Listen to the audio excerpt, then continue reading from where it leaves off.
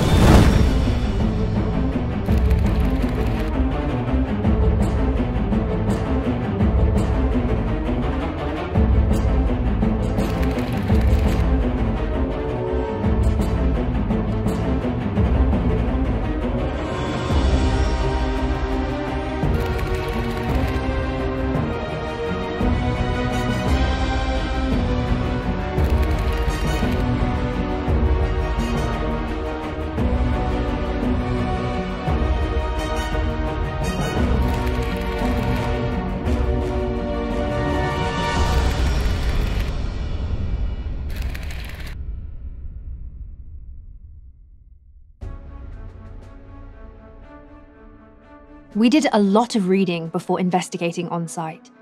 Many far-fetched, contradictory, confusing things which could easily convince those who know nothing about the subject that nothing interesting is to be found in the ruins of our ancient people. Yet the perfection found in these ancient constructions defies modern reason. I decided to surround myself with competent people who could enlighten me and avoid any hasty deductions. As the investigation progressed, uncovering new elements along the way, I saw the look in their eyes change. And so did mine. I had to set aside my prejudices, what the French philosopher Descartes called wiping the slate clean. I had to remember the time when I looked at the world differently, in a more simple way. And this reassured me, inspired me, and gave me hope, as new perspectives are always brighter than what we can imagine.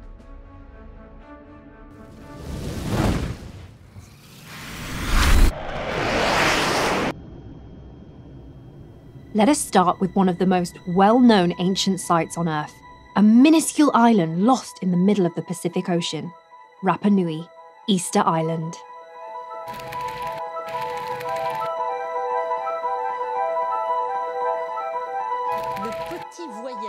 The little trip, it was Rapa Iti. The big trip, it was Rapa Nui. Easter Island is a speck of Earth in the middle of the Pacific Ocean, located 3,700 kilometers away from the coast of Chile and about 4,000 kilometers away from French Polynesia. In a period of 100 years, the people from Rapa Nui are believed to have sculpted about 1,000 volcanic stone giants, the Moai, made from stone quarried from a crater.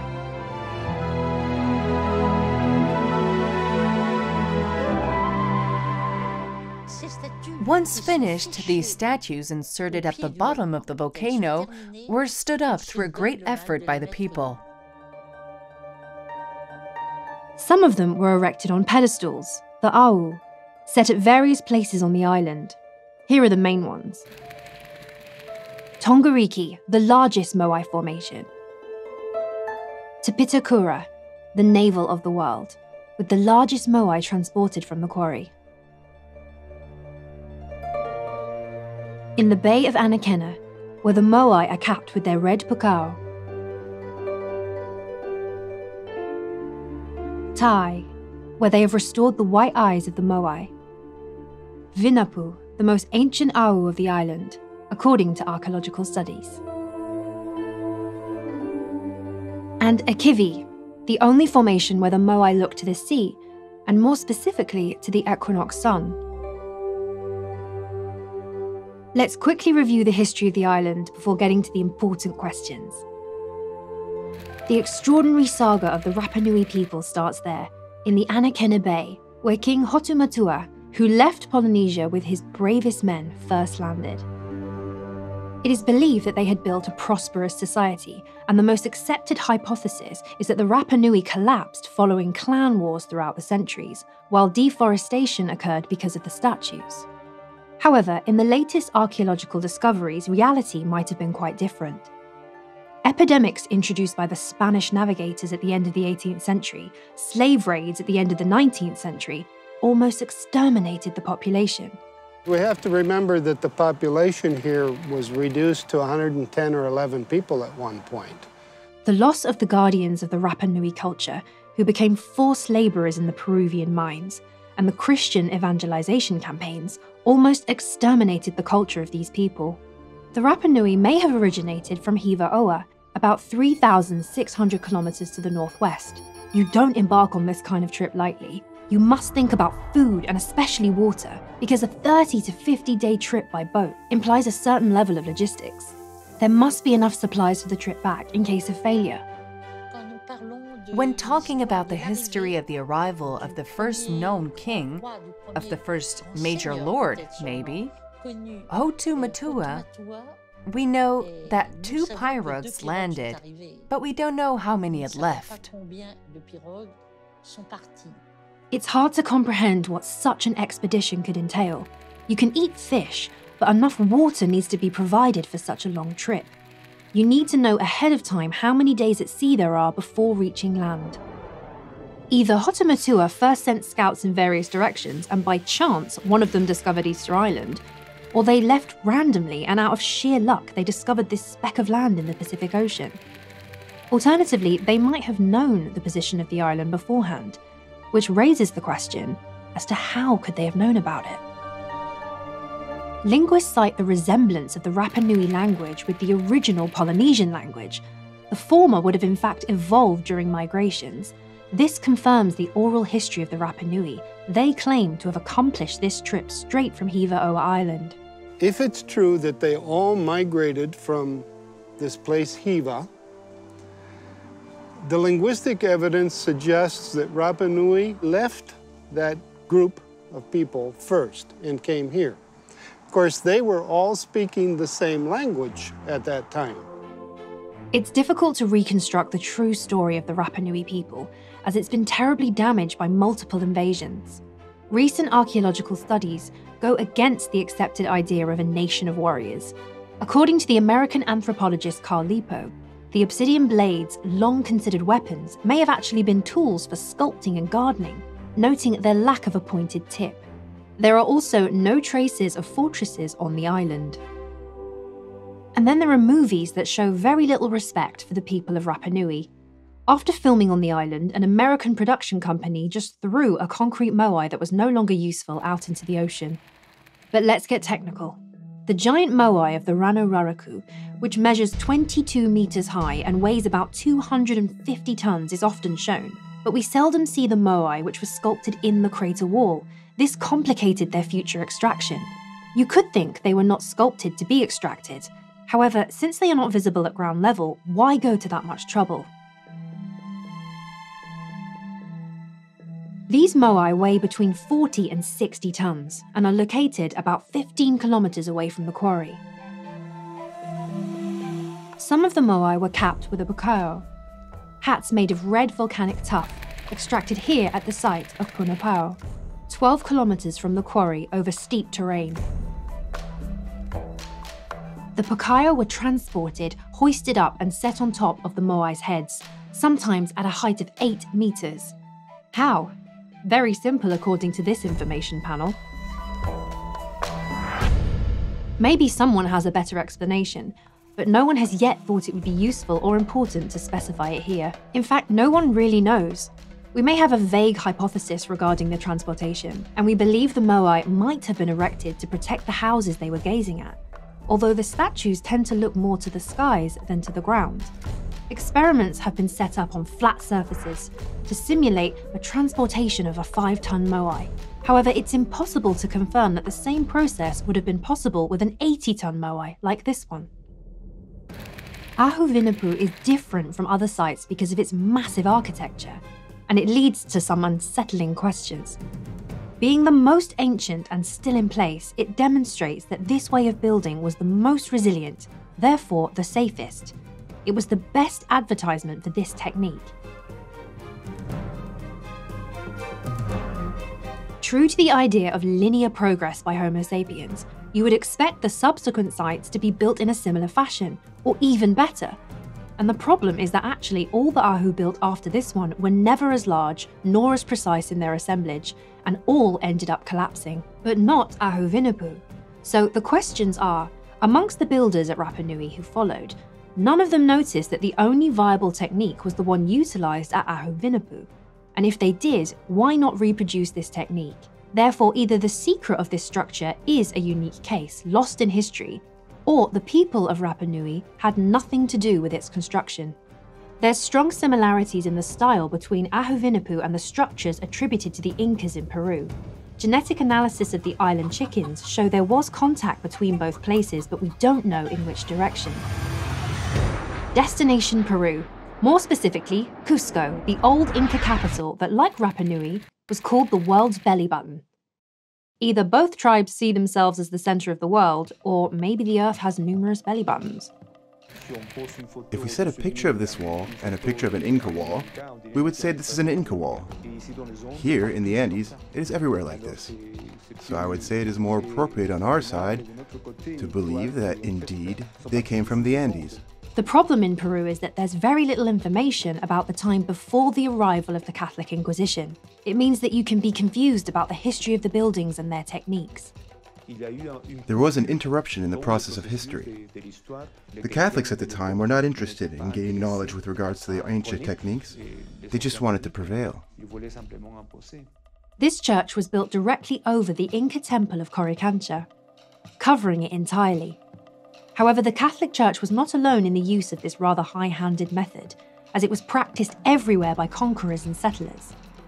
Like here, this mosque over the Temple of Luxor in Egypt, or again the Temple of Jupiter in Baalbek in Lebanon, where Romans preferred to build on top of existing foundations, which is understandable as each block weighs over 1,000 tons. Here, the church sought to destroy the archives of these people until everyone accepted the popular image of the barbaric and bloodthirsty Incas engaging in human sacrifice. It's very sad to see how the immense knowledge of these very ancient people were discarded, knowledge that we are just beginning to rediscover, especially in the field of medicine, and in politics as well. The priority was to give the opportunity for everybody to fit in.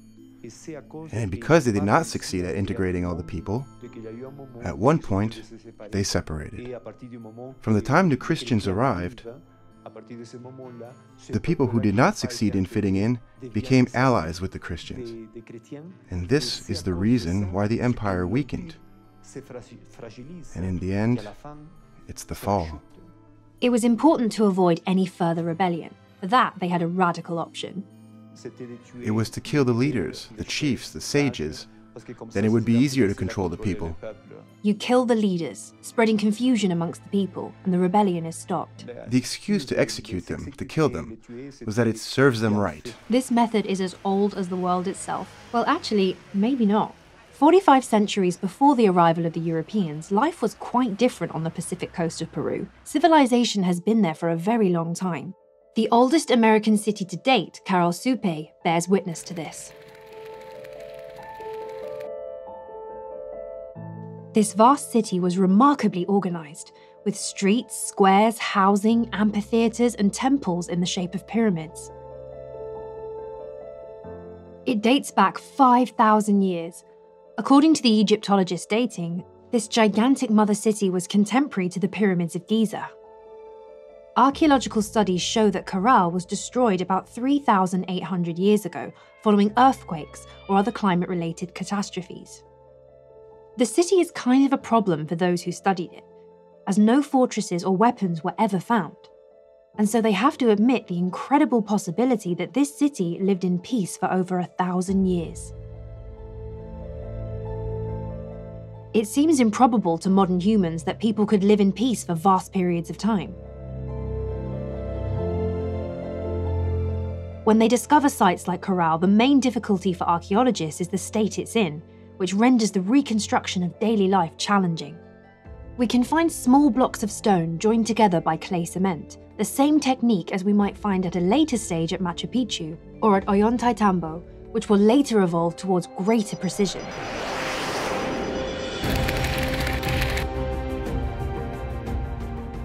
They may have started to build Caral with small stones, and it would have been completed with a refined technique, as we can see on the most recent parts of the Machu Picchu site.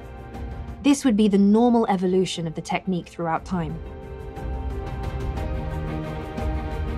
Discovered in 1911, at a time where in Europe Incas were still believed to be savages, this city was unknown to the Spanish during the time of their occupation of Peru. It shows impressive technical expertise, especially in the management of water and its distribution system.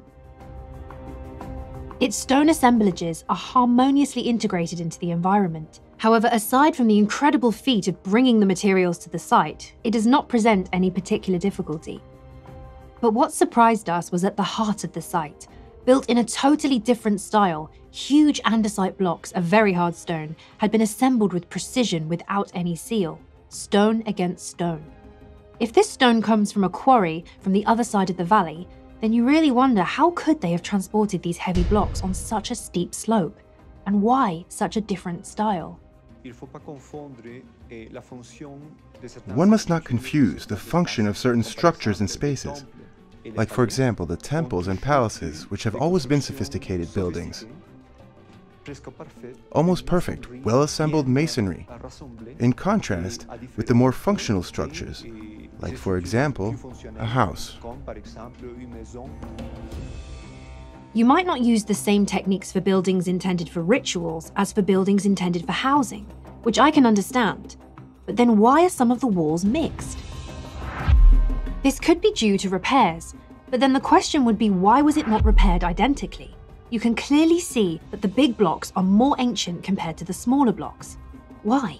Quite simply, the small blocks are set on top of the big ones. Similarly to Easter Island, the builders have assembled complex polygonal shapes, which do not seem to present any kind of difficulty. Let's draw some comparisons which make no sense according to archaeology, as the sites we are going to compare are separated by thousands of years and kilometers. Here you can see an assemblage from an angle of a wall in Machu Picchu, and another one from the Temple of the Valley in Giza, Egypt.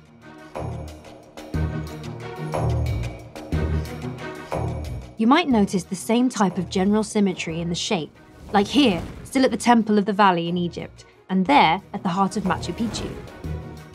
At Machu Picchu, and in the Temple of the Valley, you could explain these parallels by the fact that confronted with the same problem, human beings will all find the same solution.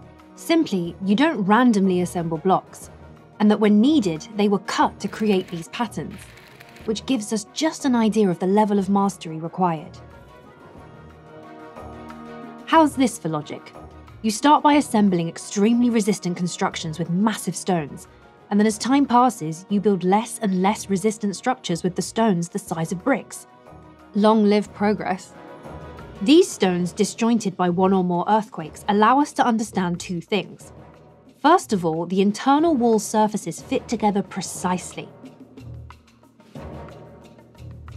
The face of the stone on the left is slightly twisted, and the block on the right exactly mirrors this twist. Do you realize the difficulty of achieving this? This complex work does not seem to be useful in any way. If these walls are an evolution of the techniques in Corral a millennium earlier, then where does this style with the enormous stones come from? Where is the logic in all of this? It's even more obvious at Sacsayhuaman, the fortress with its 3 enclosures overhanging the city of Cusco, the ancient capital of the Incas.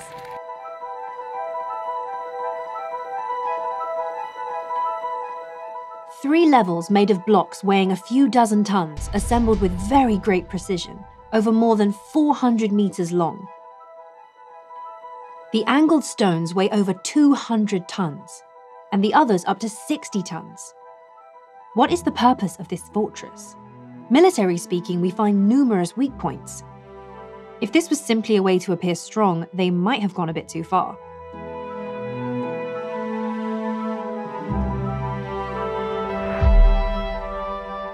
At the site, the guides are happy to tell us that the whole site represents the head of a puma, and that this fortress represents its teeth, the rest being made of the outer walls of the ancient Cusco. You might be able to see this as an eye. It's a beautiful story, but how confident can we be that it is one? What we notice is that the builders must have been able to transport, hoist, and assemble stones weighing dozens of tons. But when repairing the stones that were damaged or had disappeared, this is what they must have done. At Ollantaytambo, still in Peru, we find the same thing.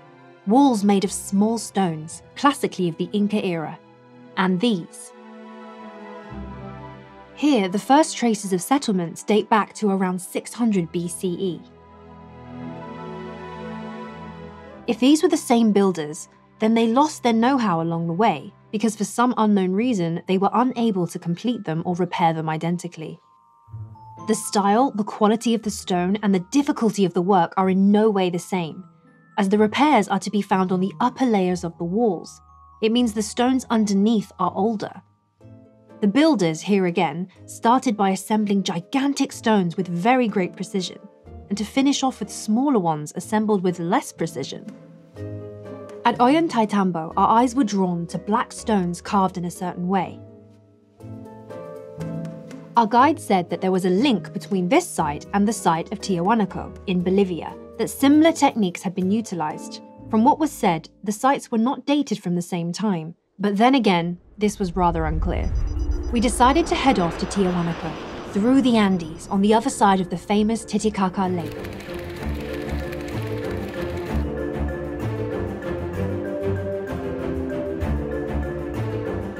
Between 800 and 1100, Tiahuanaco administered a very large territory. What makes the plateau interesting is the following: a vast enclosure made of walls and pillars, an entryway leading to a door, except none of this is authentic. It is in fact a reconstruction based on the vision of an archaeologist. Here is the site pictured before its restoration in 1892.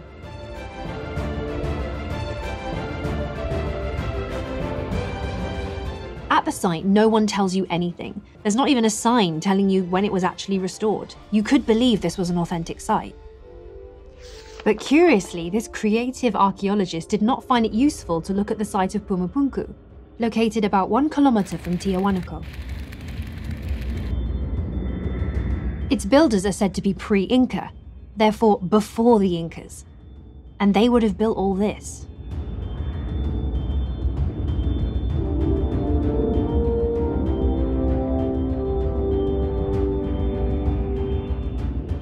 But what happened here?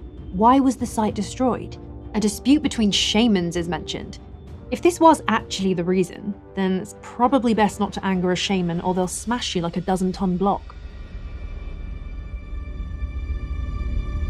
We asked Eric Gontier, geologist, to come with us, as we wanted his advice on the technical process. This you can get with some small shards of rather flat and slightly abrasive rocks. And then it's just a question of time, meaning that you will need to get in and come out, you see?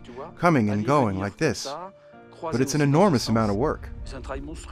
Eric told us that in India, stonecutters are still using the same or almost the same methods as the one used thousands of years ago, except the use of hardened steel, too soft, so it was replaced by carborundum or other hard alloy tips. When using hardened steel tools, the stonecutters usually hit at most 5 or 6 times before sending them again to the quench. Eric insisted on the fact Do not underestimate human capabilities. Because as soon as you question the academic version, others will assume that you believe it was built by aliens. That's what he meant by not underestimating human capabilities. No, this was handmade. Some people automatically use the extraterrestrial solution to resolve the issue of the tools. But to tell you the truth, although we cannot explain the methods used, we don't feel that this was something made by ancient aliens.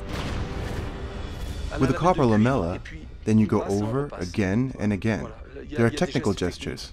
You cross, then start again, and so on. We advised Eric to wait a bit before making a decision.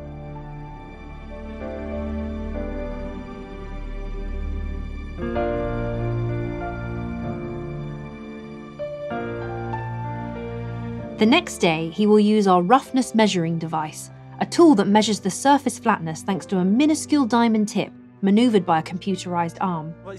We will try and find the spot that has been knowingly polished by hand, acknowledging the fact that there are natural little grooves, which are gas bubbles that remain trapped in the andesite, which is here. The first measurements on randomly selected stones provide interesting results. Then, as we start to choose the stones, the numbers get more accurate. 76, 5, 16. Oh my goodness. We then return to the stone we were looking at this morning. Eric places the roughness measuring device over it. Look, here. Amazing. We're curious to know the result, as the block appears to be particularly smooth. The graph that appears is very flat. 31,653? Wow. Wow.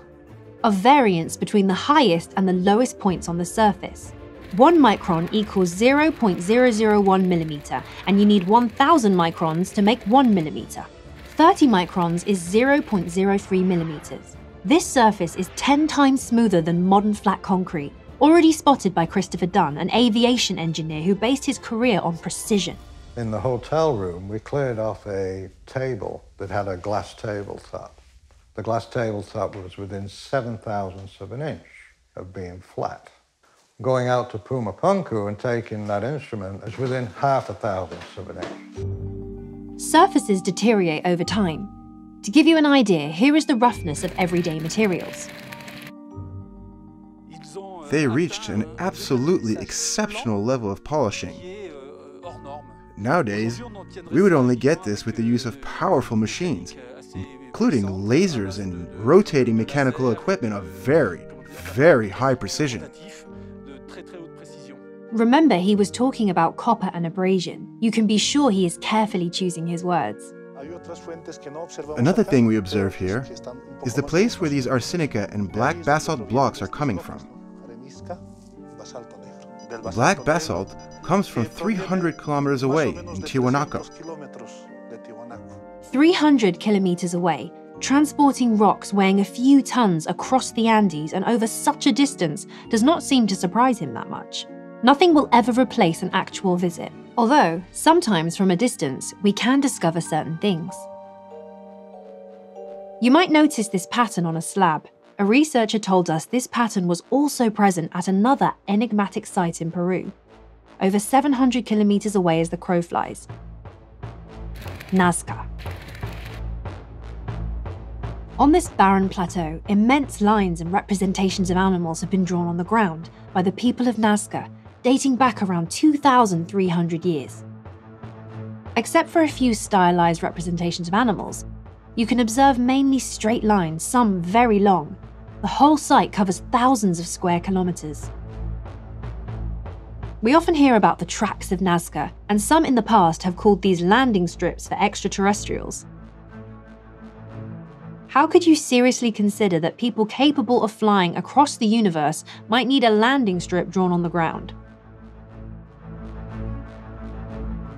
This sounds as stupid as the hypothesis stating that the patterns were designed to ask the gods for water, rare in this area.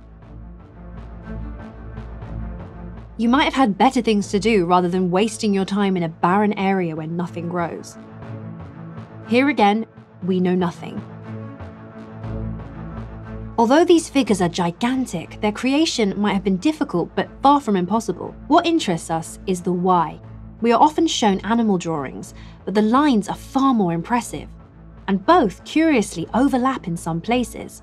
as if we're looking at two different eras and two different styles. On one hand, we have animal drawings and representations of living beings, though none of them lived in this region. On the other, we find abstract and immense geometrical lines. This is inconsistent with the people supposed to have possessed only primitive technology, similarly to the H-shaped blocks of Pumapunku. From the people of Rapa Nui to the Inca Empire, partly because of the foreign invasions, we do not know for certain the why and how of all these constructions, but we can see they have usually been executed in inaccessible areas, in the desert, on top of hills, or on very steep mountainsides. Each time, there seems to be at least two different eras and two different styles, and the most ancient era appears to have a taste for abstract geometrical patterns.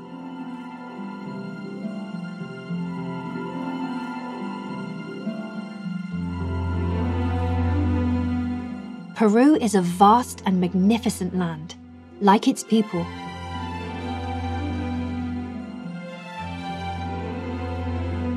It is said there are over 1,200 sites listed, and you would need a lot of time in order to see them all.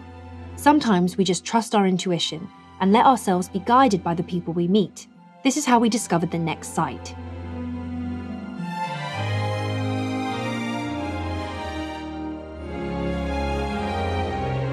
After a drive of about 30 kilometers of dirt track, this site is difficult to access.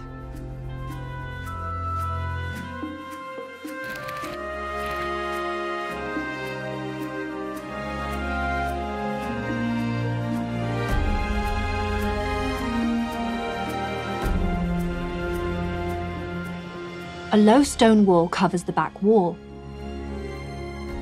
Another stone wall outside leads us to believe that we are in some kind of sheepfold. Up until now, nothing abnormal except for the fact, for some unknown reason, the other side wall has been cut.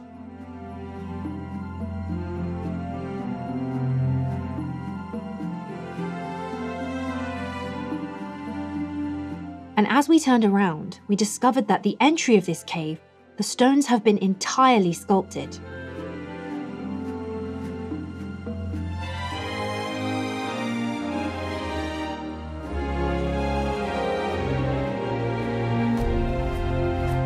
Here again, the feeling that you are facing two different eras in the building of the structure is strong. This feeling is confirmed by these outer structures in the same style as the sheepfold, a later imitation. The work is clean and the cutouts are beautiful. But wait until you see the next site, located far, far away from Peru, in India, in the Bihar region.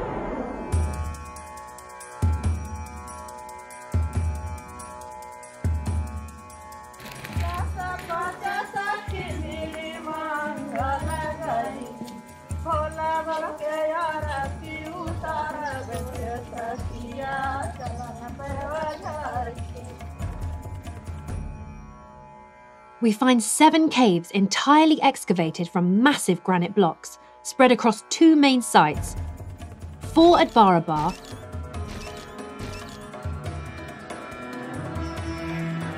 and 3 at Nagarjuna. Amongst them, 2 remain unfinished. They are considered to be the oldest caves in India, and they may have been built about 2,300 years ago, under the reign of King Ashoka, according to the scriptures carved at the entrance of certain caves. There are many other caves in India, but these are unique because of their precision. You can observe a reoccurring theme, that the more ancient the structure, the more modern it looks. They were dug into granite rocks, a material harder than hardened steel.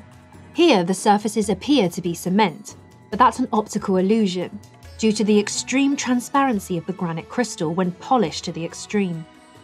In reality, they are like this, everywhere. We asked the late Jean-Louis Boistel, an experienced stonecutter who has been working with granite for over 40 years without any modern tools. We didn't even have the time to let him know these images have been taken with a highly sensitive camera that allows us to film in the dark as if in full light. In fact, with a normal camera, this is what we got. Here they're extremely accurate, extremely precise. It means they had powerful lights, because to work in this type of area, you would need more than just torches. Also, with torches, you would suffocate. To get people to work in such an environment, They would need to be able to breathe. The dust coming from the stone itself is considerable in an environment like this one, especially when you work with picks. The granite produces sand, shards. This is a problem of granulometry, but more importantly, it produces a lot of dust, silica, that leads to silicosis. I would have liked to know how they ventilated the worksite to achieve something as perfect as this. Already, the production of dust when we are outside covers us entirely. We inhale it if we don't wear a mask, and we drink a lot. And that's when we're outside. So on the inside, if you add up the smoke from the torches, it becomes quickly unbreathable and unworkable. The tribological report, meaning the methods of abrasion used to produce this rock, is a lot harder to achieve on this granite than on the rocks of Pumapunku. This incredible sensation of vitrification is rather surprising. It's absolutely incredible. It seems to be laser-made. I mean, no, it's not laser-made. This is handmade. But you would need thousands and thousands of hours to obtain a polish like this one. A perfect gloss, obtained by a sanding of the surface, which is very hard to get with a classical sanding with a stone and water. That we can get with an abrasive, very, very fine sand. There is a shine equivalent to that obtained with our modern means. Yet these caves are at least 2,300 years old. This dating relies upon the inscriptions carved at the entrance of 3 of them. However, when looking at these inscriptions in detail, we can see the work is far from being as clean as inside the caves. In the most complex cave, the granite has literally become flaky in some parts, suggesting that these caves may be older than we think. In this massive stone hill, 2 caves have been carved on one side. The one on the left is fully completed inside, and the first one, according to archaeology. The one on the right displays a curved porch, Buddhist style, corresponding to the era of King Ashoka, but the inside is unfinished. The walls are polished, but the ceiling and the ground are still raw. We don't understand why the completed cave is not the one with the porch. Obviously special, as it's the only cave to have one, but why was it not completed? When looking at the porch more closely, we can see the work is easy on the eye, so to speak, but as beautiful as it may look, it cannot be compared to the work accomplished inside the walls of the cave. You stand slightly to the side, you can see the holes and the deformations here. There are no sharp edges, it's completely damaged. This is second-class work. Here the relief goes back up, and then it goes down again, downward. There are no finished edges. Everything is round inside. So here we are facing a much later work. We cannot associate this work with what has been done previously inside the rooms. This porch is off-center, not vertical. It is nothing compared to the precision and the construction of the caves.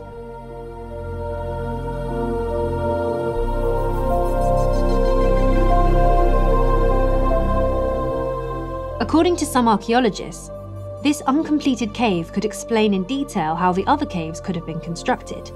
It's hard when looking at this work to imagine it might look like this.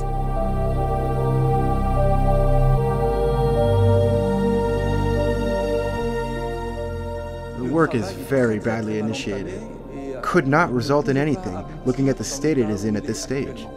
Even more impossible, as some cuts on the ceiling go too deep. When you have a perfectly polished plane, as it is the case here, it is out of the question to exceed the surface and to produce dents lower than the surface, in which case they would have to do it all over again. But when resuming the work here, there is a splinter which broke. A big splinter that is gone, leaving a hole that is just irredeemable. This cave seems to show a failed attempt, maybe done on a cave that was discovered unfinished. A king would not take over a cave already completed, but would more likely finish a cave with some modifications, which would explain the difference in the levels on the ground, and maybe his men did not succeed. Of course, this is pure speculation. The contrast between the polished wall and the rough ceiling seems to confirm the idea of a reuse. We would need to further study this room in order to comprehend fully the chronology in the work, and confirm or set aside this hypothesis. We measured the surfaces with the roughness measuring device.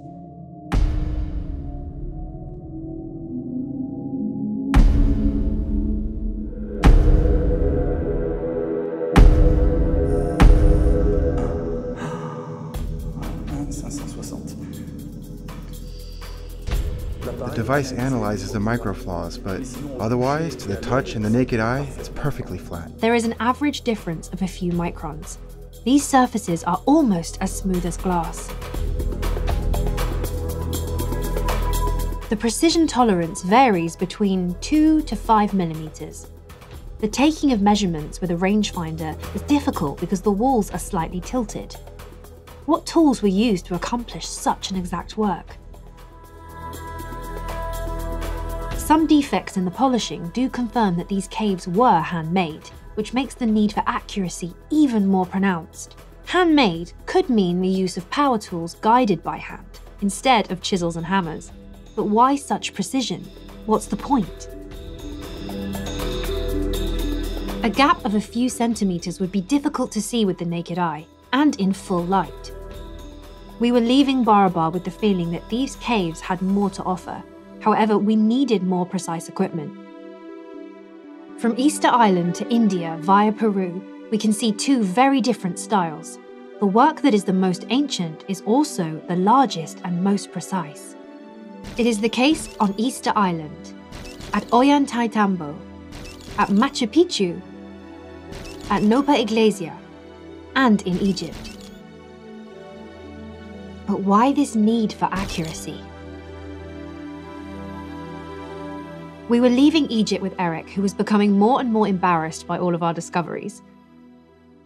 Few scientists agree to appear in these type of documentaries, afraid to look like raving lunatics in the eyes of their colleagues. But like us, he wanted to understand. Neither of us had any hypothesis.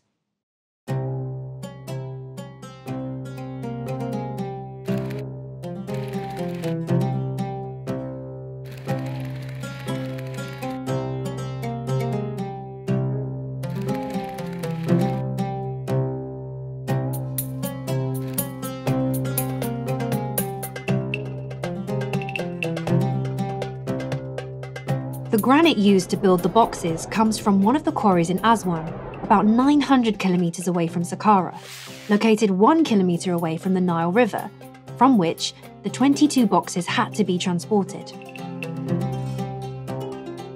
Just for making this, it's a number of years. I don't know, maybe 4, 5, 6 years at least to achieve this. However, despite it being extraordinary work, surfaces are a little less precise than the ones observed at Barabar. What we can tell from the reflection is that the polish is absolutely amazing. On the other hand, unlike at Barabar, we do not get this perfect flatness of the cave. How did these 22 boxes and their lids get moved into such a small space? And why, yet again, the need for such accuracy for the boxes destined to hold bulls, even if these bulls were sacred? How did they work underground? How did they get enough light to accomplish such polishing? What were their tools? How did they breathe? Have Egyptologists looked into these questions in their publications? If this is the case, we are keen to know the answers, because these are the type of tools shown when talking about the stone-cutting techniques of ancient Egypt. When we look into ancient Egypt and we follow their civilization over a 3,000-year period, and we are told that they used very simple tools at the beginning of their civilization, such as copper chisels, wooden mallets, stone chisels, stone hammers. And then you follow the progress of that civilization over 3,000 years, and it ends up they're still using the same tools that they started with. That doesn't make sense. Christopher Dunn offers his opinion as an engineer. No matter what the techniques are, the thought process stays rigorously the same throughout the ages, especially regarding the complex structures of ancient Egypt. Tools had to evolve. We go from a single stone to a stone attached to a handle. Then little by little, the tool is perfected. However, despite the fact that masterpieces were created, for some unknown reason, it might not have happened that way.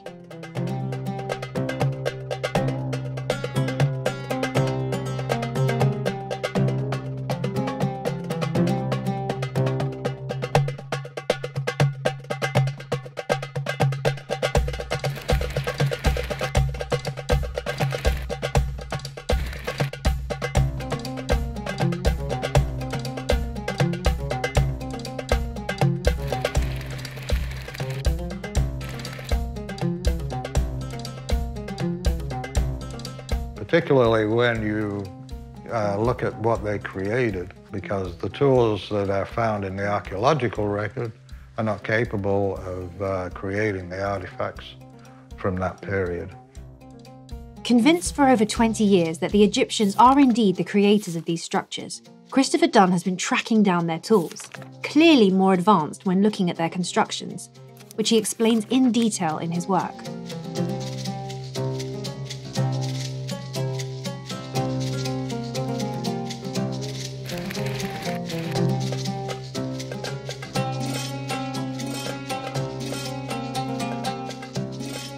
Each stone of the outer wall weighs between 200 and 400 tons. It is completely surreal, so much so that nobody has tried to discover how they could have done this.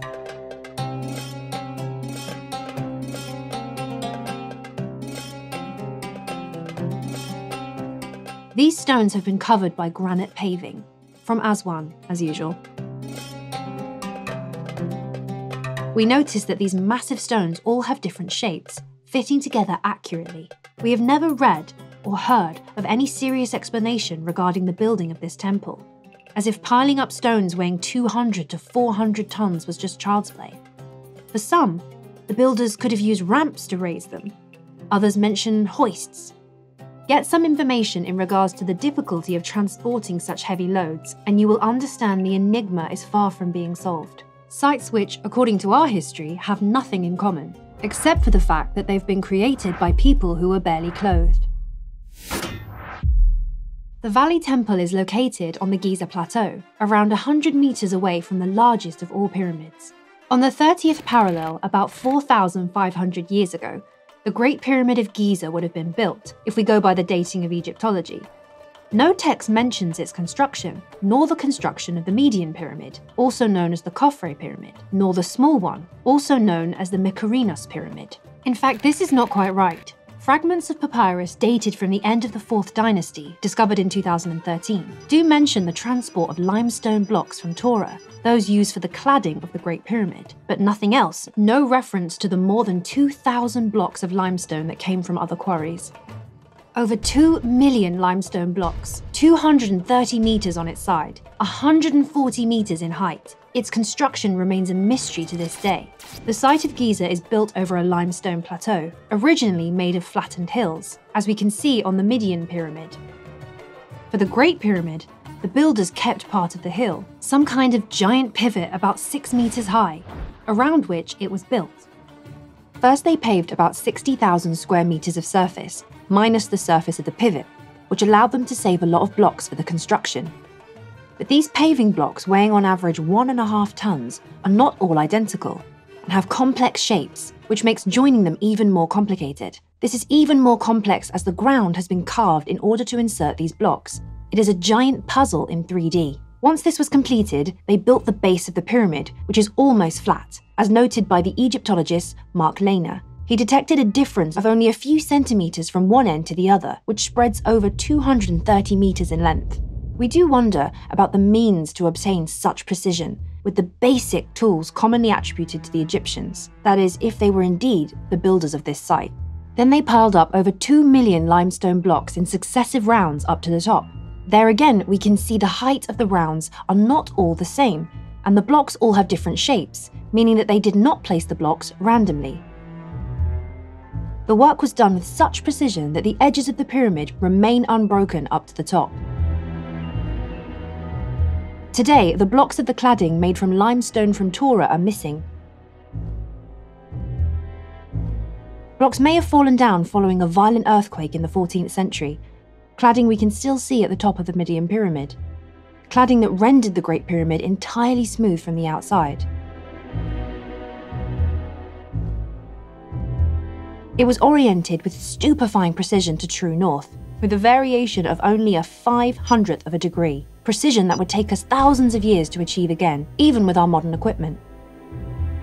The first problem was to establish guidelines on the ground with such precision, and the second, to raise the 2 million block while maintaining this precision. How did they do it? No one knows. The base of the Great Pyramid is not a perfect square, but is slightly octagonal. This indentation is visible in these pictures, as well as on satellite images. For unknown reasons, the small pyramid also has this oddity, but not the median pyramid. On top of managing to raise each round of blocks of various sizes, they also had to deal with this indentation right up to the top, considerably complicating the construction. The Great Pyramid was totally smooth, up to the point that it was made impossible to see the entryway on the north face. How can we confirm this? Because if this was not the case, in the 9th century, the men of the Caliph al-Mamun would not have dug a long tunnel within the Great Pyramid, only a few meters below the actual entryway. This confirms that still at the time, no entryway was visible. Either they were well informed, or they got really lucky, as the tunnel was dug on the correct side of the pyramid and precisely reached the junction of the ascending and descending hallways. We notice in this hallway that all the inside layers of blocks are set up together so accurately, it feels like it could be one stone. According to Professor André Pochon, mathematician, physician, and teacher at Cairo High School in the 30s, this indentation would have allowed for what he called the lightning phenomenon, precisely indicating the equinoxes, as seen in this aerial picture by the Royal Air Force. This led him to photograph this phenomenon on the 21st of March 1934, using infrared cameras, the height of technology at the time, in order to show the temperature differences on the south face, here in these 3 photographs taken 15 seconds apart. Thanks to this indentation, when the sun reaches the ridge at the time of the equinox, it first lights up half of the south face for a few seconds, dividing it into 2 equal parts. It then goes on to illuminate the whole of it, leading to what Professor Pochon baptized the lightning. For some, Pochon is mistaken, as according to them, the cladding of the Great Pyramid did not have any indentation. To confirm this, they are looking at the few cladding blocks still visible on the north face of the Great Pyramid. But look again, these blocks are not the original ones. You can see them here photographed by the Morton brothers. Despite some damage, these blocks are in excellent condition when compared to the blocks behind them, which have not been exposed to the air since the 14th century. Here you can see them a century later, quite eroded. Why would these builders have considerably complicated their work by designing indented sides from blocks of various sizes, and after that to add cladding blocks to fill this indentation?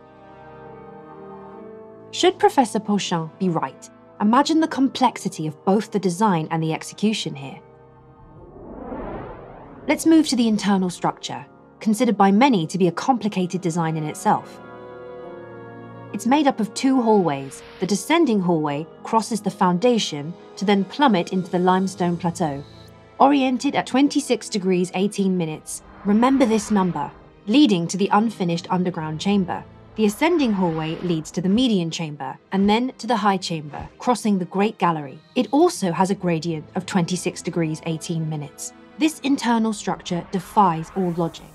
We are moving from a 1 meter by 1 meter hallway to a room 8.5 meters high to over 50 meters in length, whose purpose, if any, remains totally unknown. The median chamber is entirely built of limestone. It has a chevron ceiling and a curiously off-center niche. And finally, the high chamber. This chamber is made exclusively of granite. It's the only place in the pyramid where they are found. Granite from Aswan, located 900 kilometers away from Giza. These slabs weigh between 12 and 70 tons.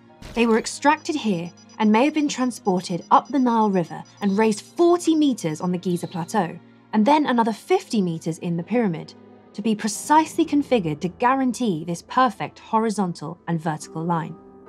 Just this in itself defies all reason. They needed to build the king's chamber at the same time as constructing the pyramid itself. Why? The sarcophagus, for example, is too big to fit through the tunnel. Therefore, it needed to be placed inside prior to erecting the side walls. But let's talk about Egyptology and what that has to teach us. They would have had to have employed about 15,000 men over a 20-year period to build the Great Pyramid. We know nothing of the tools, and we can at best speculate about the methods. We don't know anything about the complex management of the building site. What did they eat? Where did they sleep? How did they heal them if necessary, since the workers lacked gloves or any kind of footwear? This great endeavour was reportedly undertaken to deliver a cenotaph for King Cheops when he died, meaning it was utilised during a ceremony allowing the soul of the king to rise towards the heavens. Once the ritual was accomplished, the pyramid would be hermetically sealed and the mummy would be transported elsewhere. There is no inscription anywhere, no gigantic statue, no signature. To this day, the only thing left from this megalomaniac king is a 7-centimeter statue and the very questionable testimony of Herodotus written more than 2,000 years later. For a long time, this was the only basis for the pyramid theory. No matter what, 20 or even 30 years to build the Great Pyramid appears to be totally impossible. For example, here is the entry to the Temple of Karnak. That measures about 110 meters in length, 40 meters in height, and 15 meters in width. It would have taken 17 years to build, 10 years for the foundation, and 7 years for the rest of the building. And it would have been erected a lot later than the Great Pyramid. But let's go back to Pumapunku, as I've not told you everything about this site. It was during an interview that one of the members of our team had the idea to measure the H-shaped block. The gap is exactly 22 centimeters. On another block, it is 21.9 centimeters, or 1 millimeter difference. Scientifically, I would need a number of measurements to be sure we are more or less right. 21.9 centimeters on a third one. Again, 1 millimeter difference. In the middle of the site are two H-shaped blocks in excellent condition. On the back of the blocks, you can see a pattern in the shape of a cross. We decided to go and measure. So, 30 centimeters. And the other?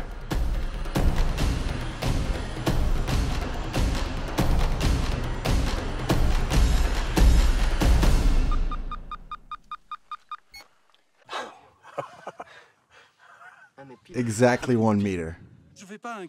I'm not making any mathematical calculations. I'm just observing the averages of these measurements. They are extremely close, leading us to believe they worked here with some mechanical device. But it seems that, at first glance, we could say it was handmade. But there is such a precision that is literally troublesome.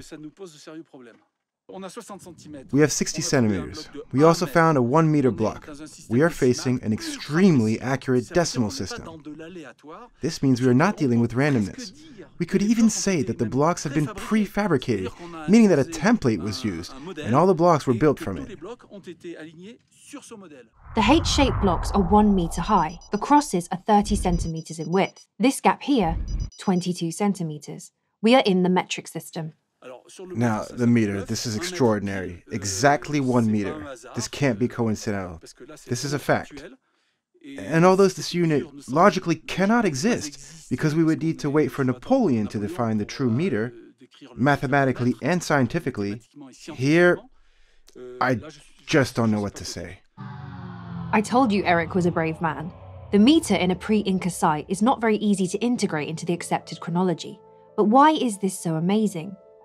Because first of all, the meter is based on the measurements of the Earth, so we cannot define it without having measured the Earth itself. And secondly, because the Earth was measured and the meter created in 1795.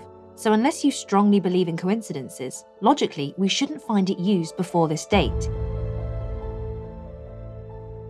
And it's even more curious to find it on blocks with such a modern-looking design. This must have been popular because it was identically reproduced at an altitude of 4,000 meters in the middle of nowhere, measured in meters. We measured 3 H-shaped blocks, as the others were either too deteriorated or unreachable. They were more readily available in 1892, when they were also measured using the metric system. So here's the problem. Because the meter is connected to the measurement of the Earth, if pre-Inca people built this site, they either did it by chance, they could measure the Earth, or this knowledge was given to them. Whether it was deliberate or not, this meter is found elsewhere. Let's go back to Egypt. This inscription would have been carved at the entrance of the Plato Academy, but it might as well have been carved at the entrance of the Great Pyramid. Egyptians were taking measurements in cubits, and the original dimensions of the Great Pyramid, including its cladding, are 440 cubits at the base and 280 cubits in height. In 1859, the Englishman John Taylor noticed that this dimension here, divided by this one, would give pi. Egyptologists certify that the Egyptians only had a very basic knowledge of mathematics, and they did not know about pi, nor about the golden ratio. The high chamber, however, is built on a double square, which leads us to the golden ratio geometry. Maths isn't everyone's strong point, but stay with us. First of all, let's quickly introduce the golden ratio, for those of you who do not know.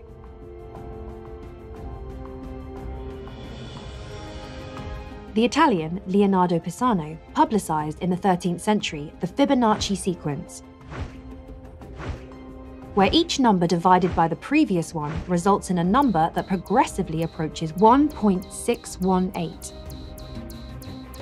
It is a number, and more precisely a ratio between two numbers that is endless, just like pi, but with amazing mathematical properties. But no need to remember all that, all you need to understand is the logic. Since it's a ratio system, we can use its variations, even its square root, which is equal to 1.272. It's been called the divine proportion because we can observe it, statistically on average, just about everywhere around us. It's in the angles of minerals, in plants through the geometry of their leaves, the distribution of their seeds, amongst animal and man and art, just like Da Vinci showed us. Building when using the geometry of the golden ratio means attempting to imitate nature. But put these numbers to one side, we'll come back to them. In order to take measurements, you need a reference, the meter or the yard, for example. In Egypt, they used the cubit, which they say varied in size. But in the Great Pyramid, its value can be obtained with great certainty, since the high chamber is made with precisely assembled granite. The value obtained through the measurements of this room varies between 0.5235 and 0.5236, or 52 centimeters, 3 millimeters, and 5 or 6 tenths of a millimeter. It is the royal cubit used in the Great Pyramid.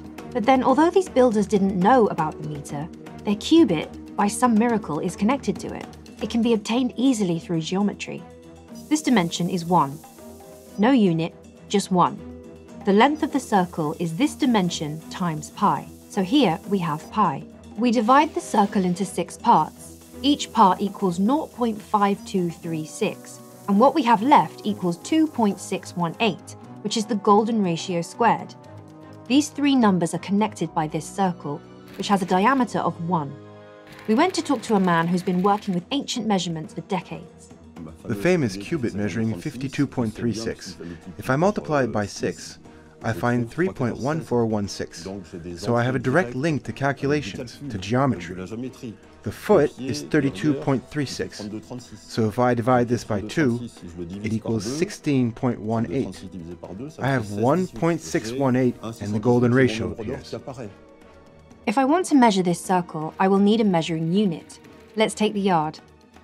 So this dimension equals 1 yard, and this one here, 0.5236 yards. It does not correspond to anything in particular. But if we choose the meter, then this dimension equals 0.5236 meters, which is the value of the royal cubit of the Great Pyramid. This can only be sheer luck, as the meter was adopted in 1795, after the Earth was measured. Now let's take the measurements of the Great Pyramid in meters. Thanks to its proportion, if we divide this by that, whichever measuring unit we choose to use, the result will be pi. If we choose the meter, this dimension divided by this one equals pi, but this dimension minus this one equals pi times 100, which only works with the meter. Same dimensions, a division, and a subtraction. In regard to the king's chamber, out of all the choices of shape, they chose by chance a double square, using geometry they were not supposed to know about, the geometry of the golden ratio. To build it out of all possible choices in dimension, the builders chose 10 by 20 cubits. This dimension here is pi times 10 meters. This is only possible in meters. This dimension here, plus 2 meters 618, equals this dimension, plus 2 meters 618 equals this dimension, plus 2 meters 618, this dimension. This can only happen because the room measures 10 by 20 cubits. If it had been 9 times 18 or 11 times 22, we would have the golden ratio and pi in proportion, but not in meters. All of this makes no sense. The meter was set in 1795. Something's not right. Need a break? In a book on the golden ratio, we learn that in the Middle Ages, the builders of the churches and cathedrals also used the cubit, which belongs to a measuring system called the queen. Everyone knew in the Middle Ages that 1 foot contained 12 inches, and 1 inch contained 12 lines. On the back, we have the measure of the span, and then the measure of the palm. And after that, the hand, which will give the quine. This sequence of 5 units was organized for centuries, all the way up to the Renaissance, in a golden way. Which means, in its proportion with the golden ratio, we see how it's arranged around a pentagon.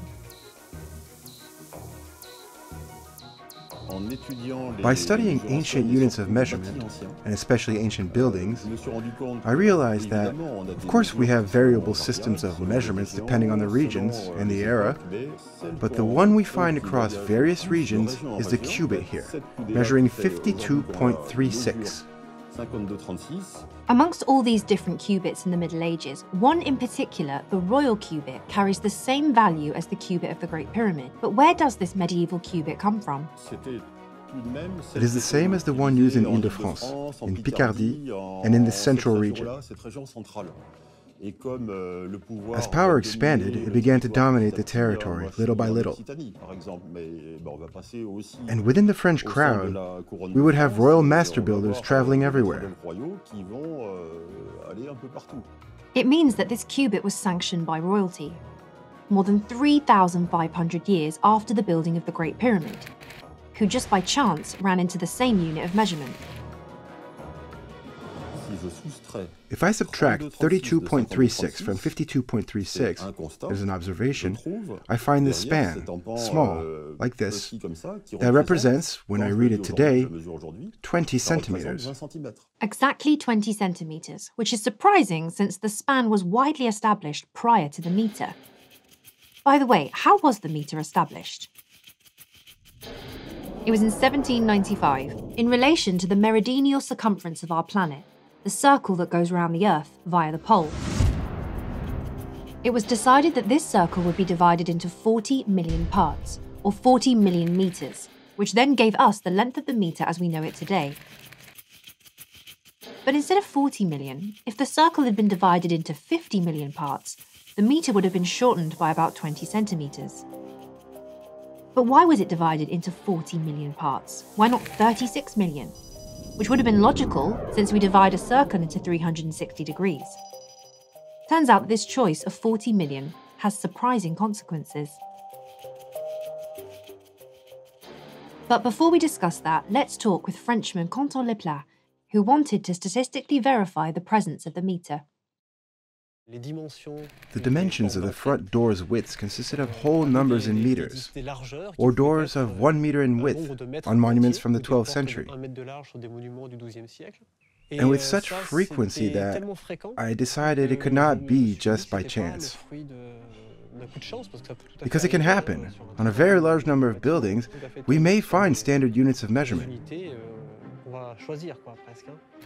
Also in castles, like the castle of Chambord, where it is extremely obvious. The doors, in fact, to go from one tower to the other, are 1 meter wide or 90 centimeters wide.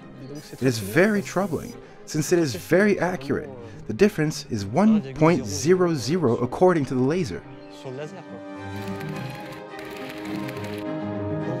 In a church in Saint-Nectaire in my region, I saw a fresco embedded into a wall, and this little fresco was 1 meter wide. Below it, the stone also embedded was 1 cubit wide. Obviously, some will say that these medieval builders were not thinking in meters but spans, and that we should not read 1 meter but 5 spans. Maybe when we put all these facts back in order, we realise what history is usually asking us to believe. The fact that the builders of the Great Pyramid may have, by chance and without knowing it, discovered a value of a cubit connected with pi, the golden ratio, and later, the meter. That in the Middle Ages, medieval builders accidentally may have implemented the same royal cubit as the builders of the Great Pyramid. Centuries later, by chance, someone decided to divide the circumference of the Earth into 40 million parts, which would have given, still by chance, a meter equal to 5 spans, and a royal cubit equal to pi divided by 6. And when we chose the meter, nobody realised that 5 spans equaled precisely 1 meter. By chance. I don't know about you, but for us, it's not adding up. Would it not be more rational to say that the person who decided to divide the circumference of the Earth into 40 million parts actually knew what he was doing? And that, as surprising as it may sound, it was a discrete and multi-millennial transmission of information. Because what we also see is that the choice to divide the circumference of the Earth into 40 million parts means that the diameter of our planet almost equals the square root of the golden ratio. In any case, based on facts, the royal cubit, pi, the golden ratio, and the meter are all connected. You can check this for yourself and believe what you want. But be careful, because what we believe influences what we see. At this site, which is at least 4,500 years old, you can find these alabaster bowls. And this second one, it's a bit different. We are told these bowls were used during sacrifices to collect the blood of the victims. They look more like filling holes rather than evacuation holes, since they were raised. But what for? Don't you think these objects look like they have a more technical function, rather than simply a religious or ritualistic one?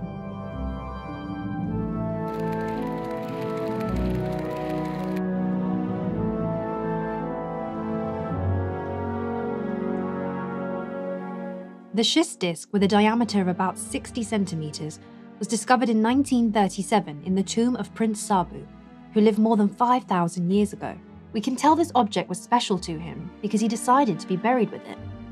However, 80 years after its discovery, we still have no idea what its use may have been. So it was just put in the category of religious or decorative objects, where we put all the artifacts we don't understand.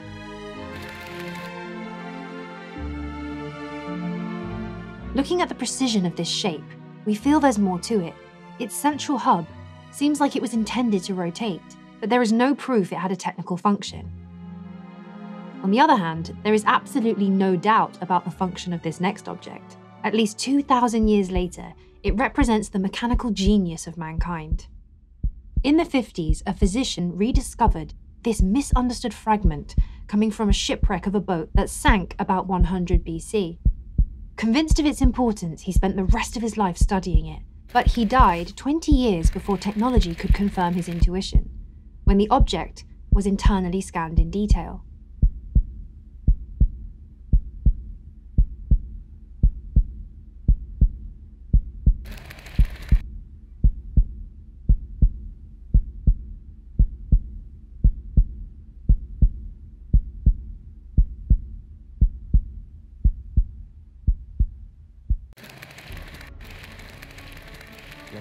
The Antikythera mechanism was discovered in the stock objects coming from the Antikythera shipwreck. This ship was sailing to Rome around 60 BC and wrecked in front of the small island of Antikythera, between Crete and Peloponnese. Derek de Solo Price, specialist in gear mechanisms, arrived in Athens in the 50s and went to the Archaeology Museum to see the Antikythera mechanism. In the 50s and 60s, we could only see its outer parts. It was not before the 70s that Derek Price got the opportunity to work with a nuclear scientist from the Center for Nuclear Studies in Athens, a scientist who proceeded to X-ray the fragments of the Antikythera mechanism. And there, what they found on the main fragment was a massive surprise. 30 gear wheels, and the gears are very visible on the X-ray.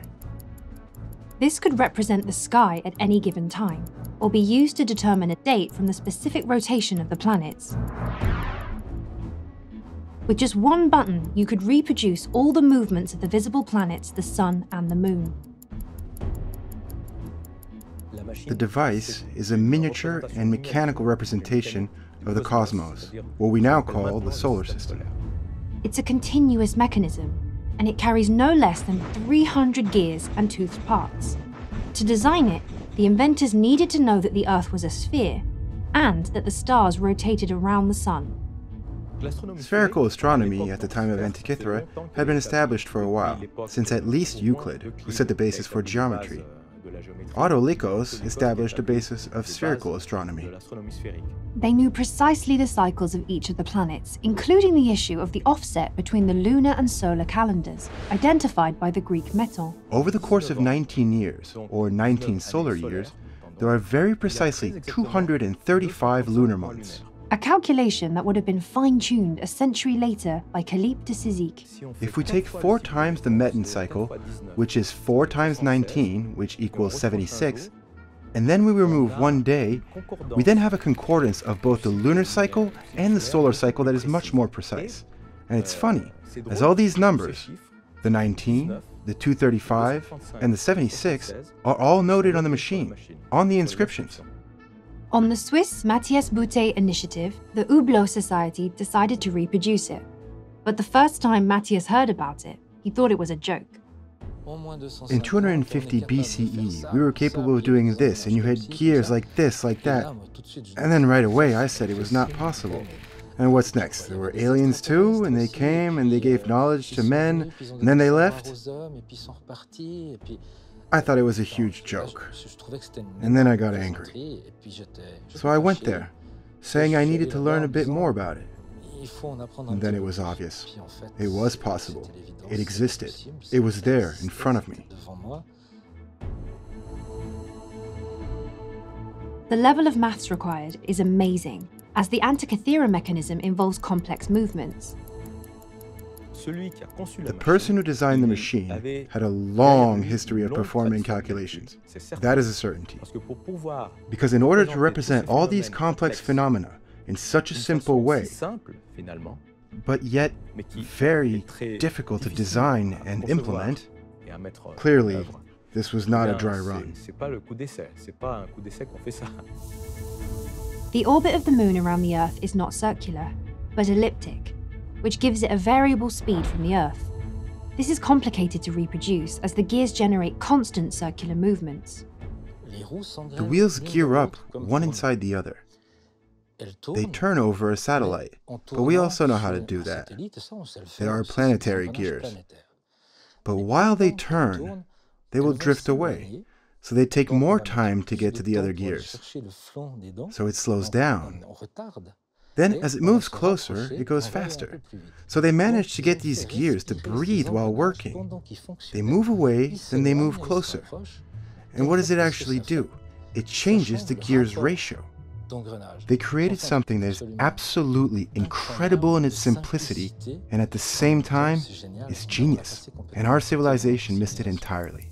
You have to appreciate the mastery of this engineering. There are gears inside that show extraordinary technique and creativity. The research and development, meaning the design of the object, relies on the knowledge that we have to begin with. Because if we are learning while working on it, it can take forever. It could take an entire lifetime. What they won't dare to say in front of the camera, in fear of upsetting some archaeologists, is the level of mathematics required to design such a mechanism. It's far beyond what is usually attributed to the ancient Greeks. Otherwise, they would have needed thousands of prototypes to reach such a precise result. But how to go from a design to a mechanical implementation? This is still a mystery nowadays. Yes, because in practice, it is way more complicated than it looks. Take the main wheel. It has 223 teeth. How do you easily break down a circle into 223 equal parts? The Antikythera mechanism is not a unique object. It's unique for us since it's the only one that has reached us today thanks to the shipwreck. But we are certain that there will have been dozens.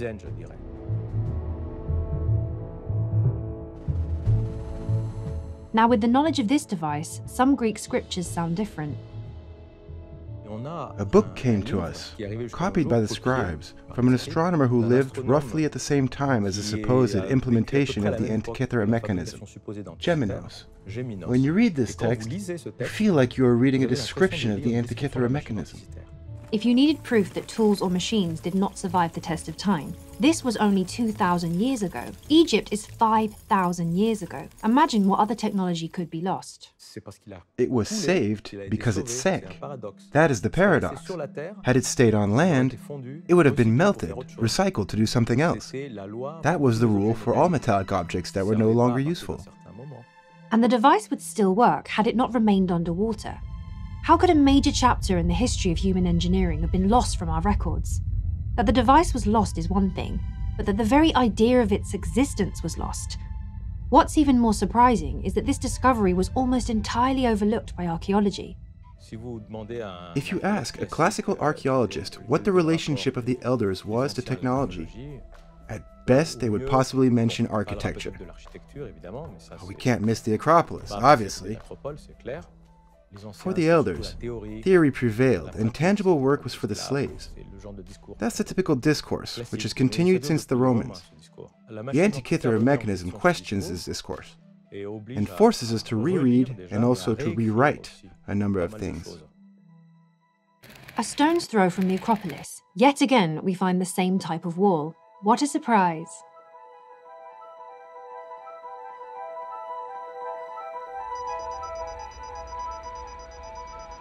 If the Antikythera mechanism makes us reconsider the evolution of human science and technology, then one site completely disrupts the chronology of the timeline of human history.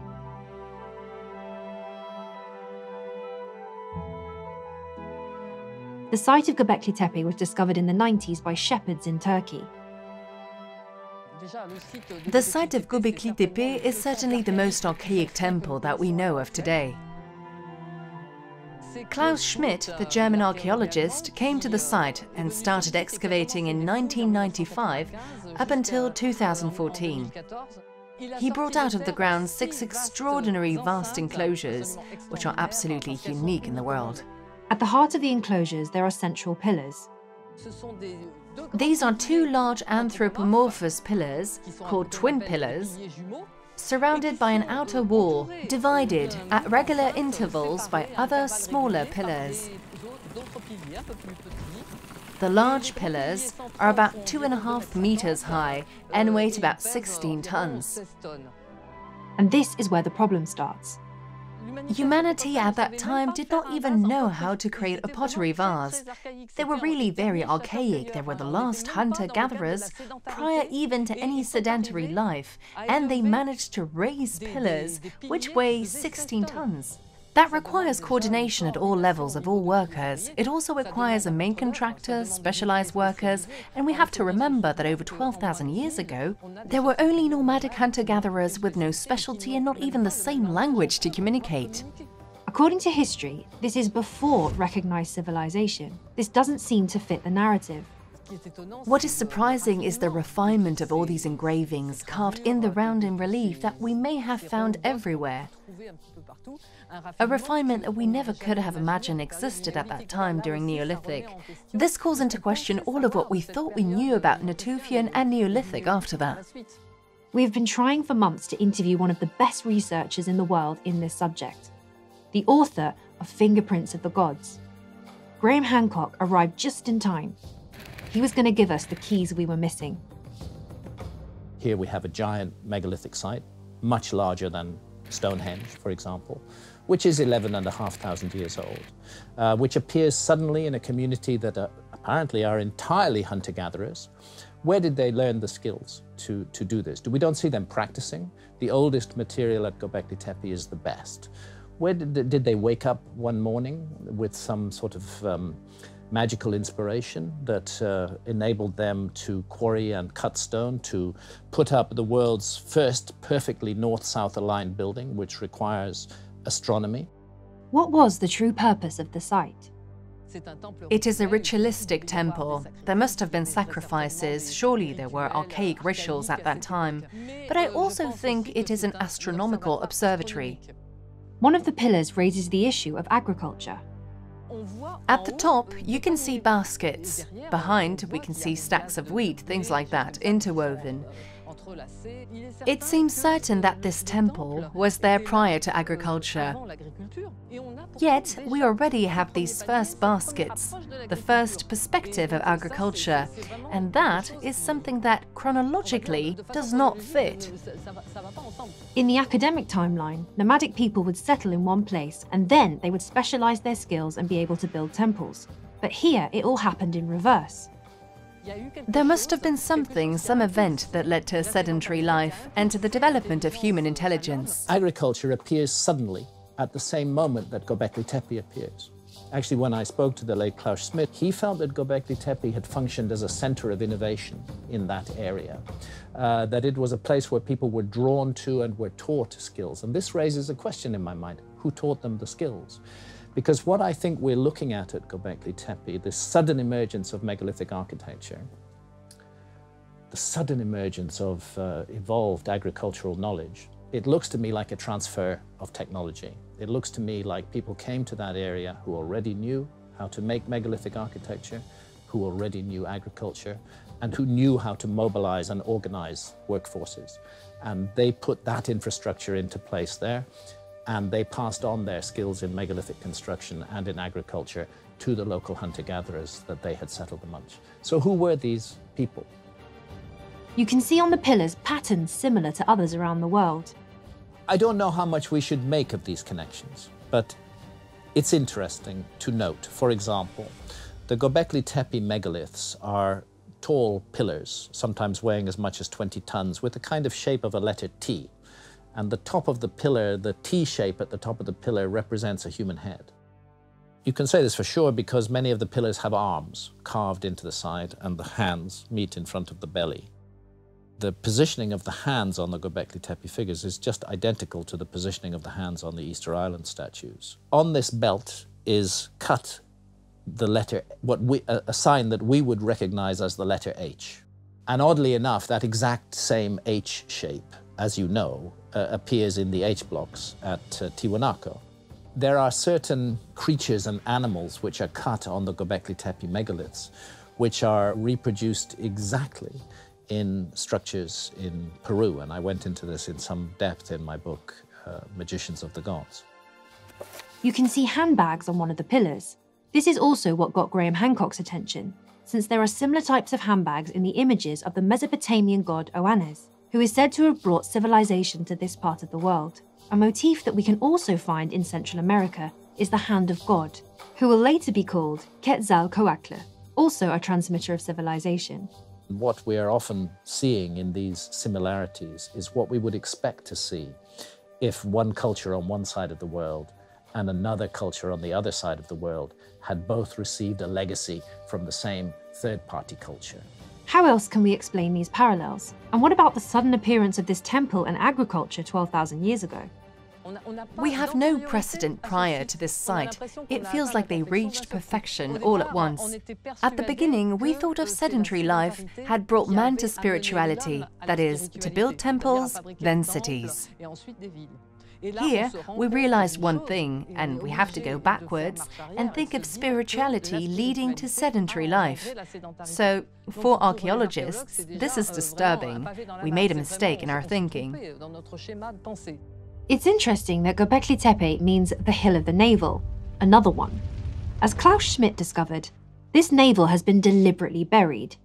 This allowed for it to be precisely dated, 11,600 years ago, with a margin of error of about 150 years. But why go to the effort of building this site for it later to be buried?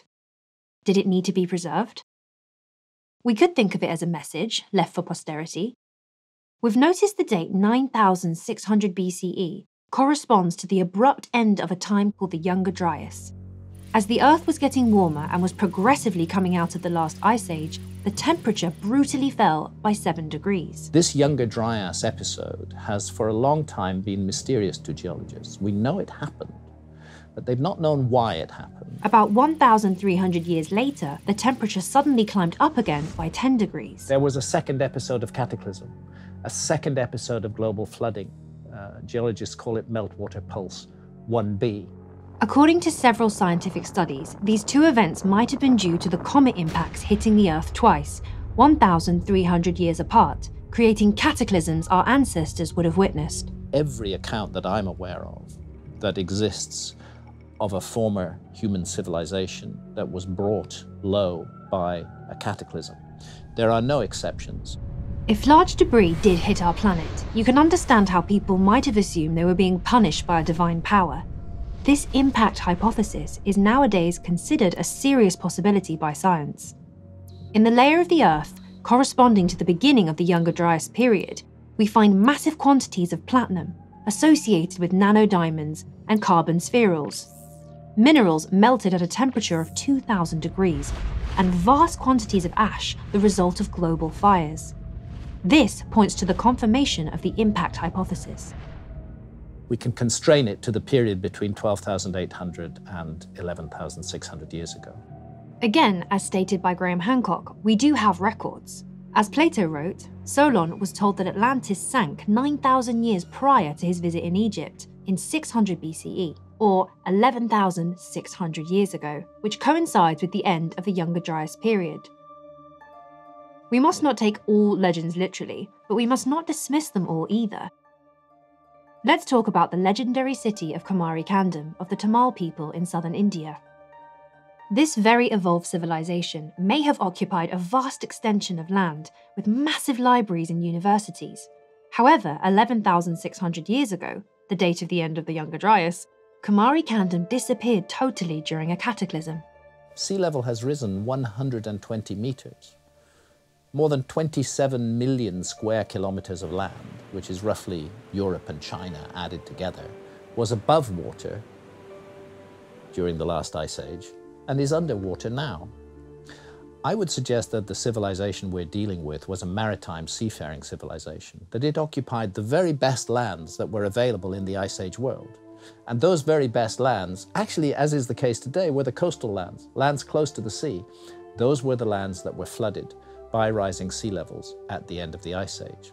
Local fishermen had been complaining for a long time about underwater structures which their nets were getting caught on, but nobody believed them. They told this to Graham Hancock, who decided to go and dive with them. We went out and dived at Mahabalipuram with the local fishermen in 2002, and lo and behold, everything that they'd said was true. There is an underwater city there.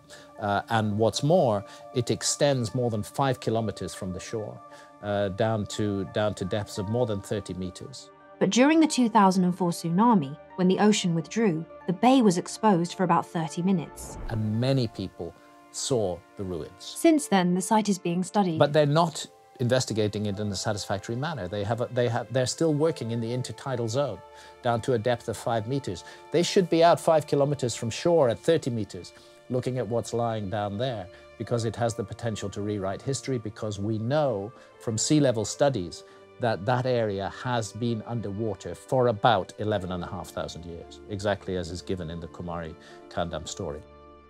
With time, stories are often embellished, changed, or disappear altogether. Is this the reason why Egyptian priests engraved the history of Egypt onto temple walls?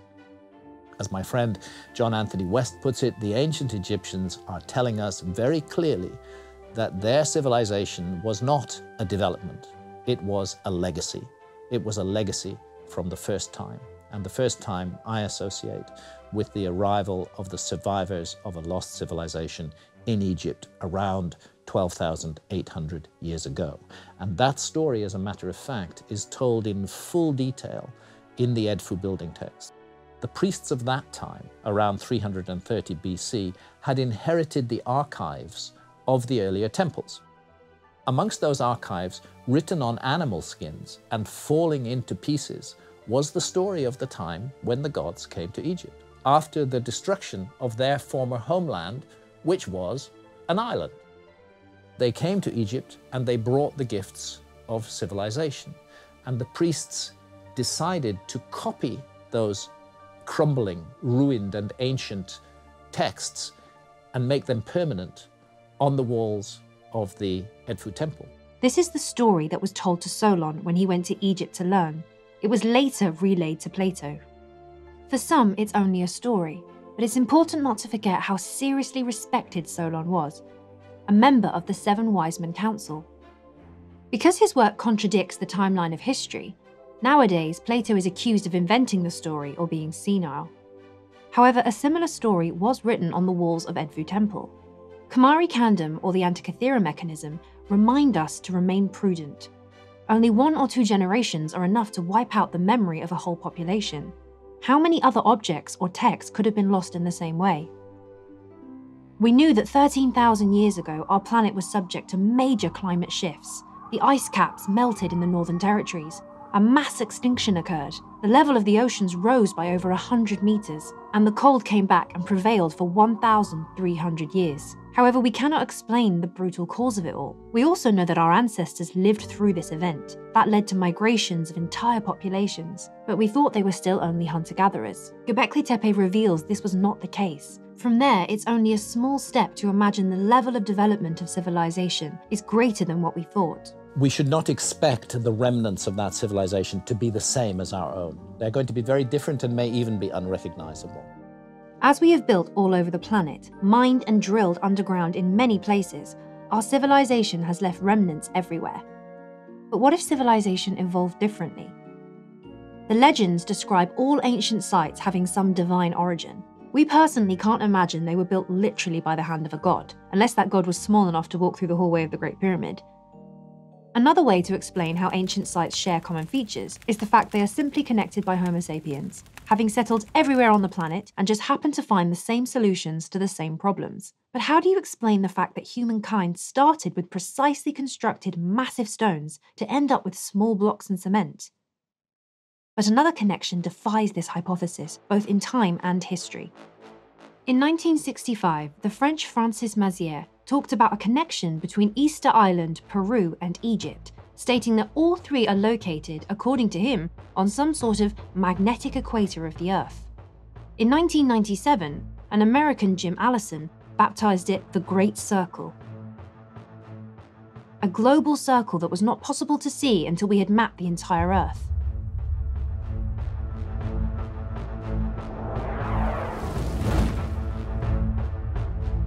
Let's go from Easter Island, taking a 30-degree orientation, and draw a line about 100 kilometers wide.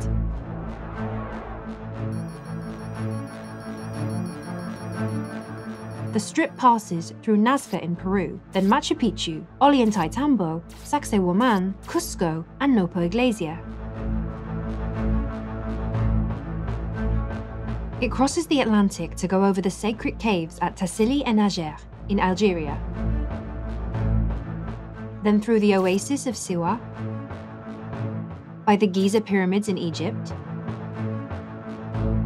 over Petra in Jordan, in Iraq, Persepolis in Iran, Mohenjo-Daro in Pakistan, Khajuraho in India, Phrae in Burma, Sukhothai in Thailand, Angkor Wat and Preah in Cambodia, all highly likely to be connected a long time ago, and then over to the little-known islands of Netium in New Caledonia.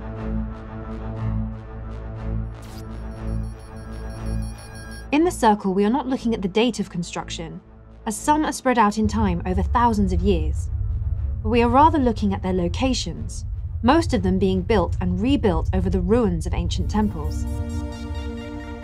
Let's first look at the distance ratio between some of these sites. Let's look at the Earth from above. The red circle that surrounds it is our Great Circle. The distance between Angkor Wat and Nazca equals the distance between Mohenjo-Daro and Rapa Nui. Angkor Wat to Mohenjo-Daro equals Mohenjo-Daro to Giza, and also Nazca to Rapa Nui. At this stage of the investigation, no one is surprised to see the golden ratio showing up again. The distance between Angkor Wat and Giza times the golden ratio equals Giza to Nazca, and Giza to Nazca times the golden ratio equals the distance between Nazca and Angkor Wat. Using the metric system in the same way we did with the Great Pyramid, let's measure the distance between Easter Island and Giza.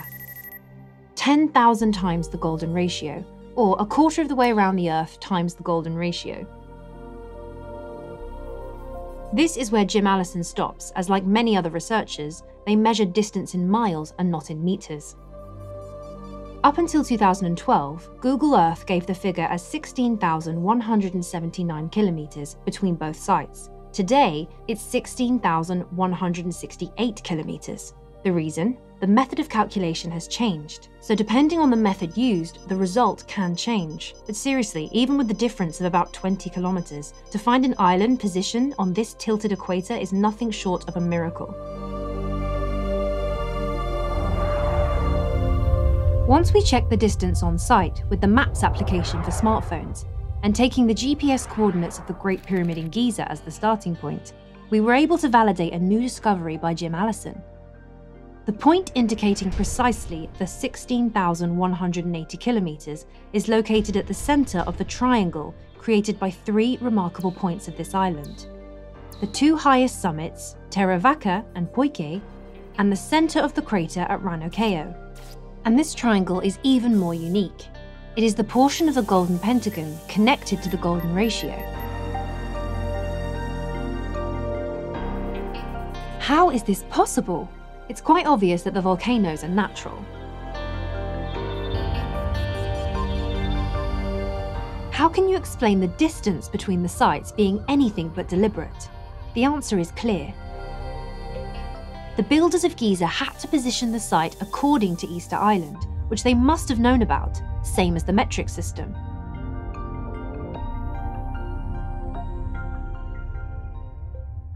A private geologist who is not seeking recognition shared with us his surprising observations.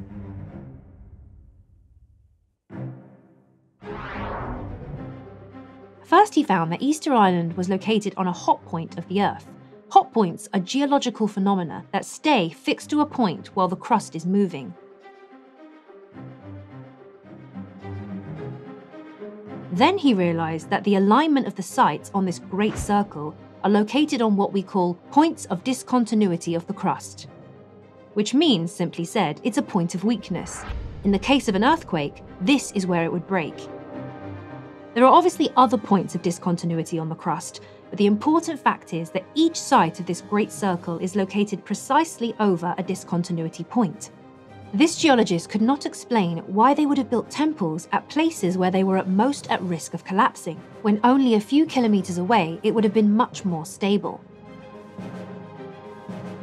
When the discontinuity point is at sea, then the site must be built as close as possible to land, which is the case for Nazca, where the ocean and the Andes did not leave them much choice for its location. Why are these discontinuity points so important? The placement of sites around the world at specific longitude distances from one another.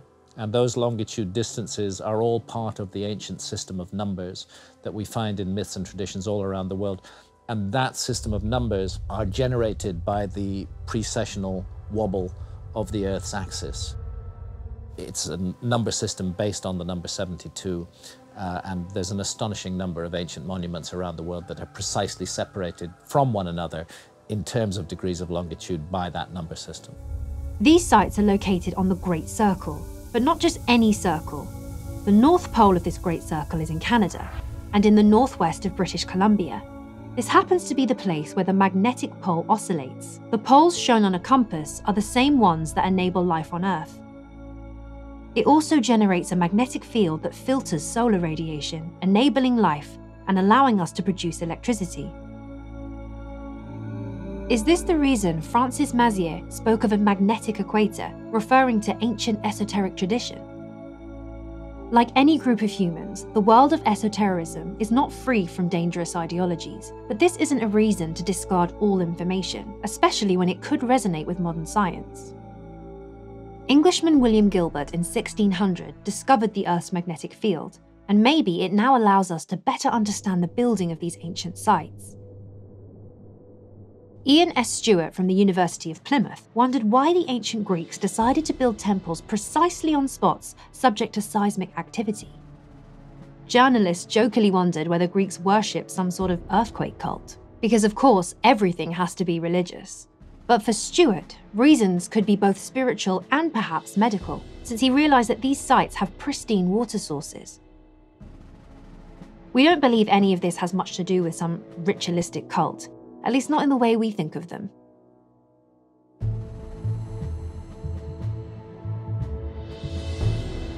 After asking an expert in civil engineering, a polygonal structure stands a better chance against earthquakes than our modern walls made of the same size bricks.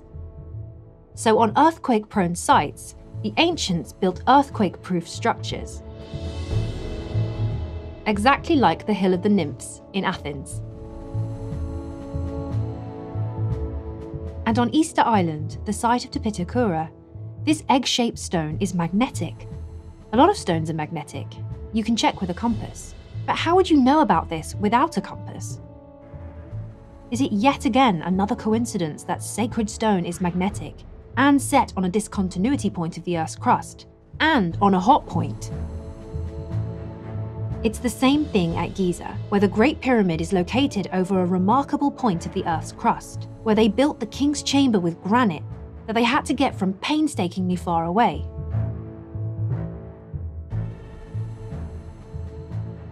Of course, you can keep thinking the only reason for this structure's existence was to be the biggest tomb in the world. You can keep thinking that if you want. But what can we learn from all of this? That these sites are built in the most earthquake-sensitive areas in regard to the geological activity of our planet. That they belong to the Great Circle, our magnetic equator, which might be related to the magnetic activity of our planet. That we carefully place specific stones in particular locations on Earth. The separation in degrees of longitude between Giza and Angkor is 72. Which is yet another way we can talk about the proportions between these sites on the Great Circle, that after discovering the golden ratio and the metric system, we can go into degrees. Unless this is yet another fluke, we run into whole numbers when measuring degrees between Giza and Angkor Wat.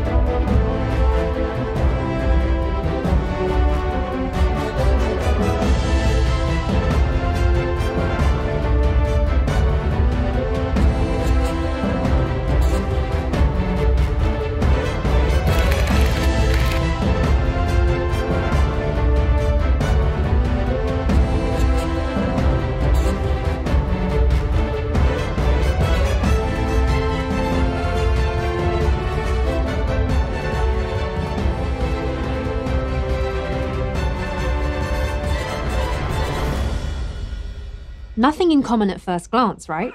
But are you sure you saw everything? Take this for example. We're not looking at a random positioning of the blocks. This is clear. In regard to this vertical seal, the one opposite to it almost mirrors it. You have to admit that's rather surprising. The polygonal shape of stones.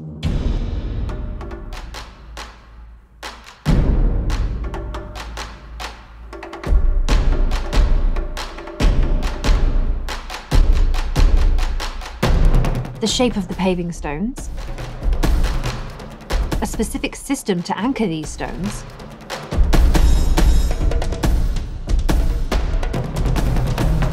symmetrical similarities,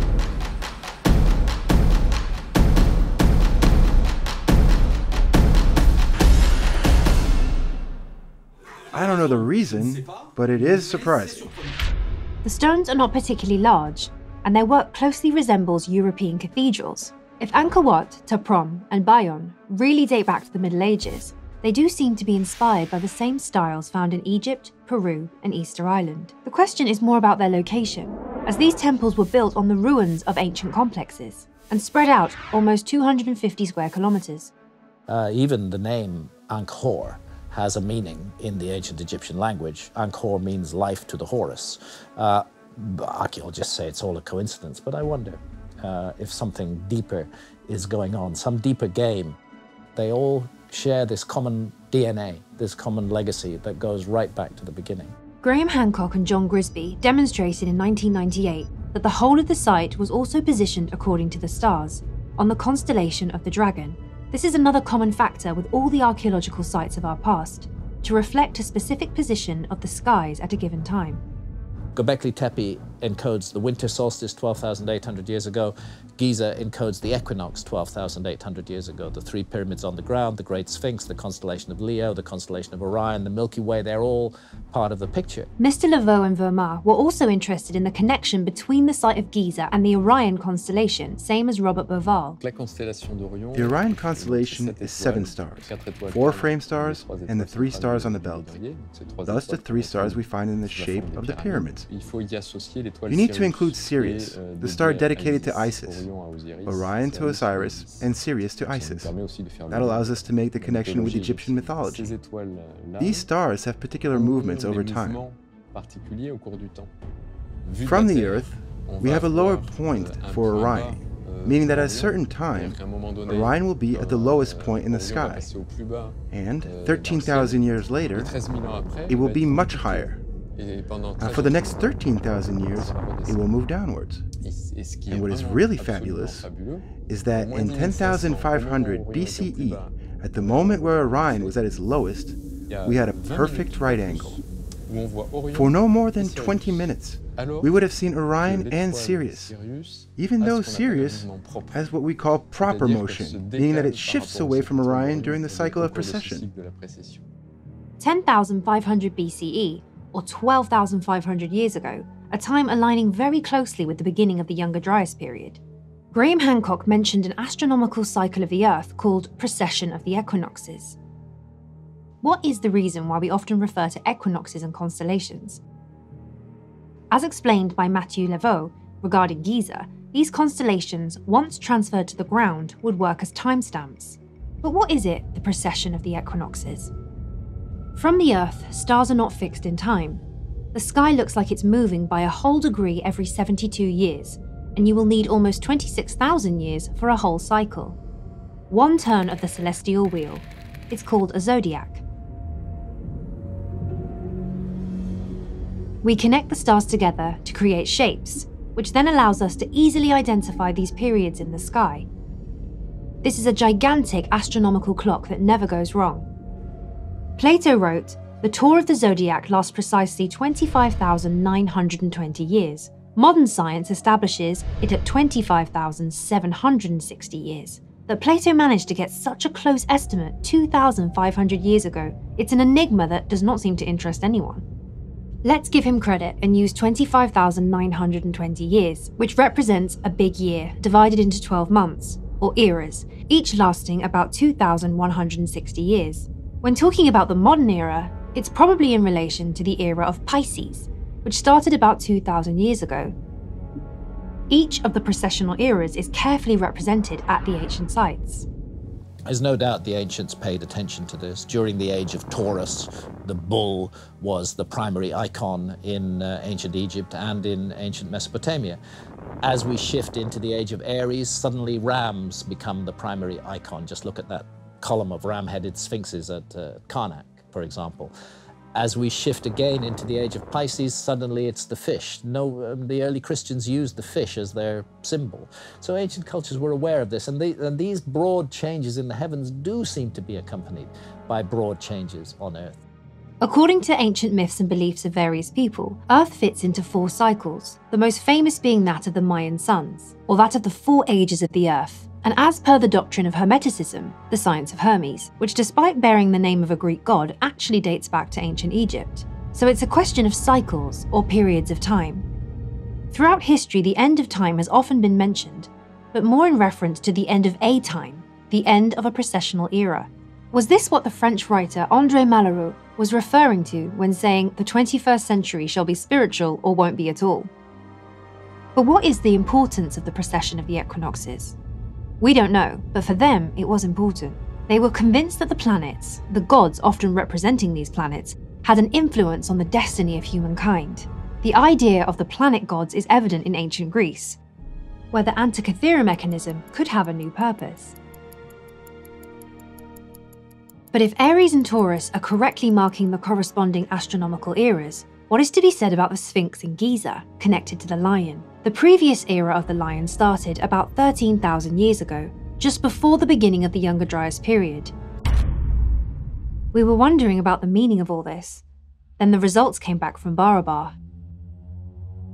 We decided to go back, this time with a 3D scanner, a sound level meter for acoustic studies, and a laser level to measure the caves precisely.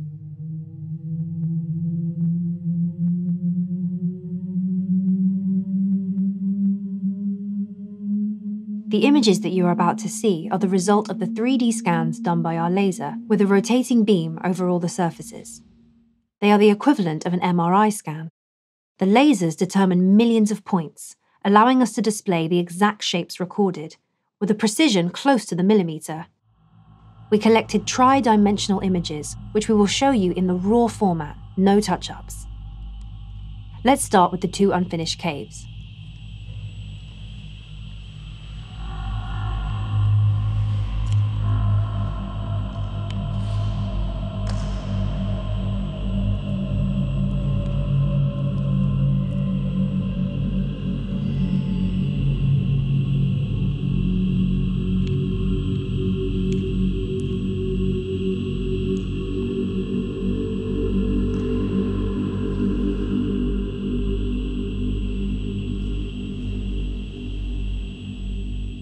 Then on to the complicated caves. We can see the logical evolution of the shapes. The first one is a trapeze-shaped cave with a curved ceiling, with an entryway at the end.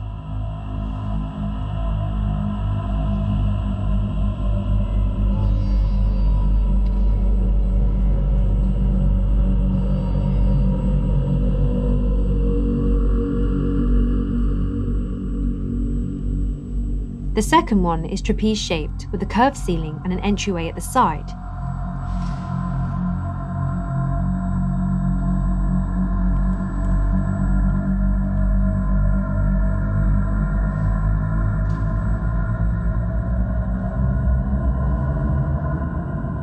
The third one is entirely curved, the entryway at the end and the back wall is also curved.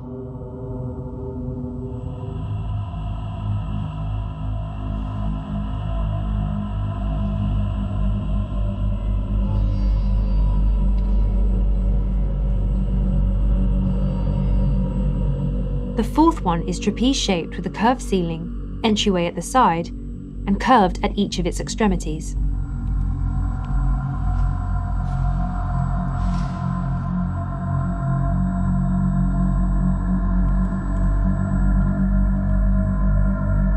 The fifth one is more complex. Trapeze-shaped with a curved ceiling, a conical dome cut at one end.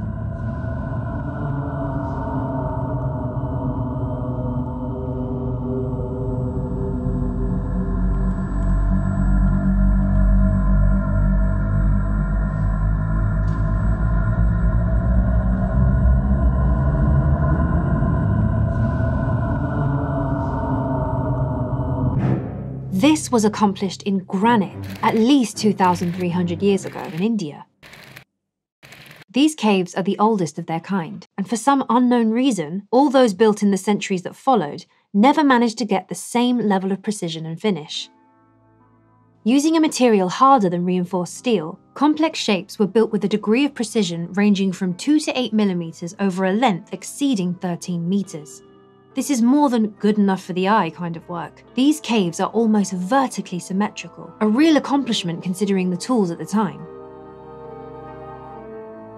Let's put to one side the questions about the tools that constructed the caves, and let's discuss about the geometry of the shapes.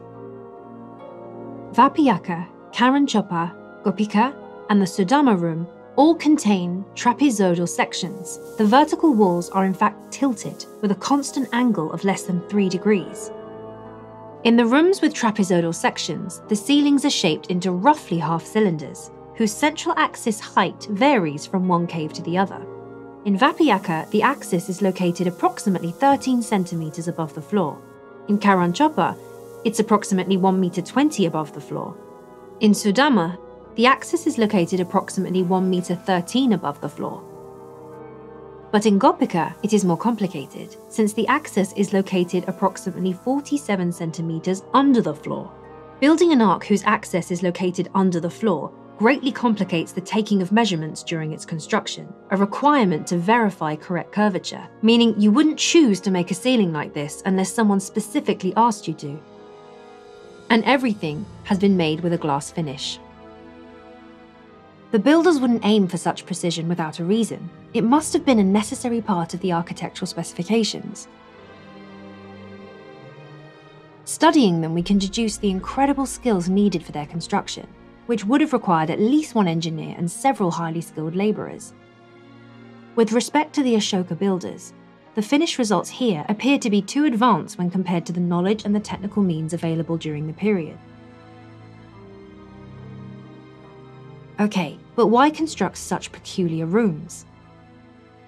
Something surprising about the caves is the sound and the way it reverberates due to the slight inclination of the walls. It leads to a suppression of echo in favour of acoustic resonance.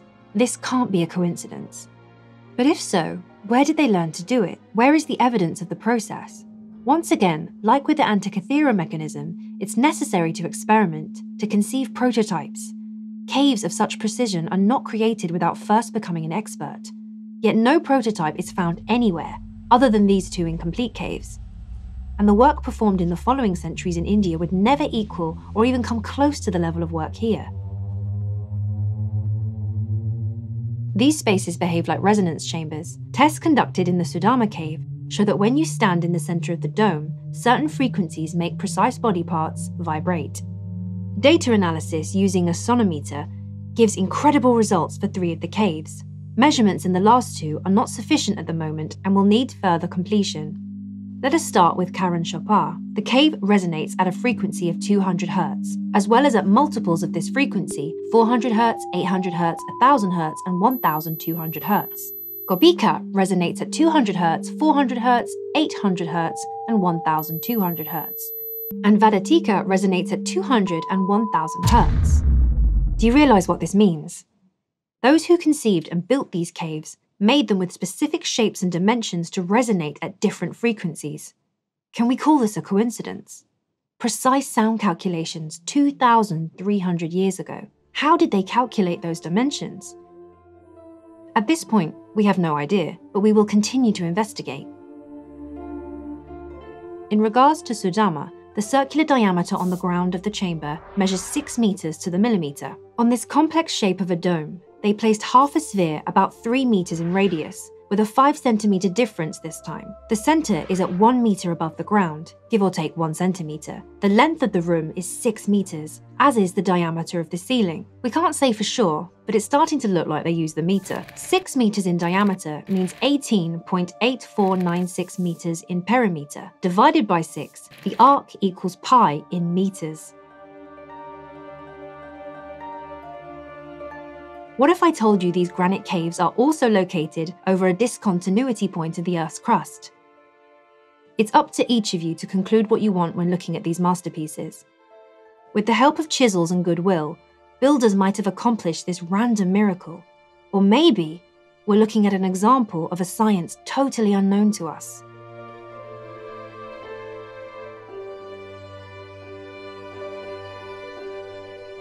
We believe historians are mistaken about the true function of these ancient sites. If you spent so much energy maneuvering such massive stones and fitting them so precisely, if you position them at intersections on the magnetic equator, on discontinuity points, if you build them with such specific rocks, utilizing such special numbers, if you meticulously align these structures with the stars, then there's obviously more to it. We still have a lot to learn from Barabar and Giza. Before placing the last and necessary piece of this puzzle, we will recap what we found. Enigmatic sites built with similar techniques everywhere on the planet, implying a transmission of knowledge. Absence of archives or explanations about the means and techniques utilized, a particular care in the choice of rocks. Unfinished elements.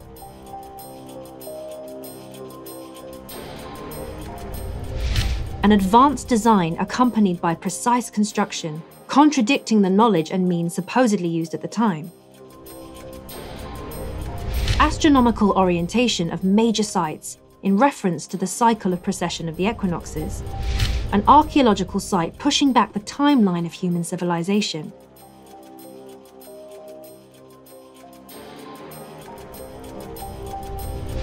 An archaeological site implying the use of sound frequencies for reasons still unknown. Presence of the golden ratio in geometry when it was not supposed to have been known. A connection between the cubit of the Great Pyramid, the Royal Queen and the meter, implying they knew the dimensions of the Earth before its measurement in 1795. The positioning of ancient sites within the Great Circle connected to the golden ratio, the degrees, and the metric system. The location of sites at the intersection of points of discontinuity of the Earth's crust and the magnetic equator. Scriptures, myths, sacred texts, recording one or more advanced civilizations vanishing in a cataclysm. Looking at all these facts we've presented, instead of chance, we choose a more rational explanation. The existence of an advanced civilization in the forgotten past, who would have disappeared following the cataclysms of the Younger Dryas. We have wondered how the survivors might have attempted to pass on their knowledge, not knowing whether it could be understood by other civilizations after it. When looking at this beautiful work, the thought suddenly struck us. It's either evidence of genius builders, or this is all in our imagination. In the Apocalypse according to St. John, the prophetic text ending the New Testament, he mentions the end of a particular era. You can read this rather enigmatic sentence. The first beast was like a lion, and the second beast like a calf, and the third beast had the face of a man, and the fourth beast was like a flying eagle. On the card of the Marseille Tarot, the Arcane 21, called The World, you can find 3 animals, as well as the man represented by an angel. We are told about the astronomical constellations, Taurus, Leo, Scorpio, that used to be an eagle, and Aquarius, formerly an angel, Aldebaran, Regulus, Antares, and Formulo. Printed on a double square on the tarot card, a double square opening to the golden ratio geometry. Contrary to popular belief, apocalypse in Greek does not mean the end of the world, but disclosure of knowledge. A religious scripture, a card game, structures, multiple communication mediums, conveying the same invisible knowledge to those who don't know how to read it, but will keep playing it and telling stories, as humans have always done. In the animal kingdom, playing is the most natural way for babies to learn. This is something we have in common, but humans have one step better: storytelling, the process in which we encode information for the next generation to learn. Playing games and telling stories could have been the best way to discreetly transfer knowledge throughout the ages, because humans have the disturbing habit to always rewrite the past. But they will always let people play and tell tales. Even through the church, with its tetramorph supposedly representing the 4 Gospels, Matthew, Mark, Luke, and John, were used without realizing this. Otherwise, why would they invert the lion and the Taurus? It may have been before our eyes everywhere all this time. Different ways to encode information for thousands of years, almost impossible to understand before reaching a certain level of enlightenment. It's an extraordinary act of genius created by these builders. And what an amazing lesson of humility and self-sacrifice from our ancestors, who discreetly transmitted this information throughout all time, hoping one day we might be able to fully understand it again. Given what we can see when we look at these complex structures, it appears that we are still very far away from reaching their level of knowledge.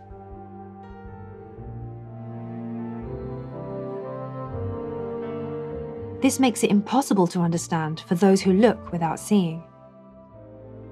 With the caves at Barabar, the science of frequencies comes into play the moment you step inside. The King's Chamber in the Great Pyramid at Giza, also made of granite, is possibly a concentration of all our ancestors' knowledge. The chamber, protected by such an inefficient security system that, considering their high level of technical mastery, we can only interpret as symbolic. A system that would lead you to expect a precious treasure, but there's nothing more than an empty granite box, too big to pass through the door and the hallways. Why? The ritualistic or religious explanation that prevents further investigation, after all that we've seen, its significance is self-evident.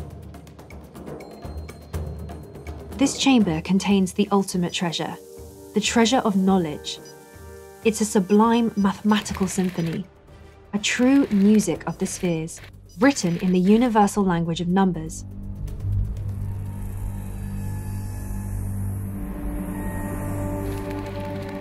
Considering we only spent a short time in the chamber, we recognise sound seems to play an important role. The spectral audio analysis performed by using voice recording data show us the use of set frequencies, similar to that found in the first 3 caves of Barabar. Is it possible this structure is tuned to use an ancient musical range based on 432 Hz? But all this requires further analysis with more sophisticated material. If what we suspect is proven, the repercussions are mind-blowing. The technical accomplishments all around our planet, in specific locations that can only be found with the help of scientific knowledge. All these clues left everywhere around us. In our opinion, they carry the fingerprints of these builders.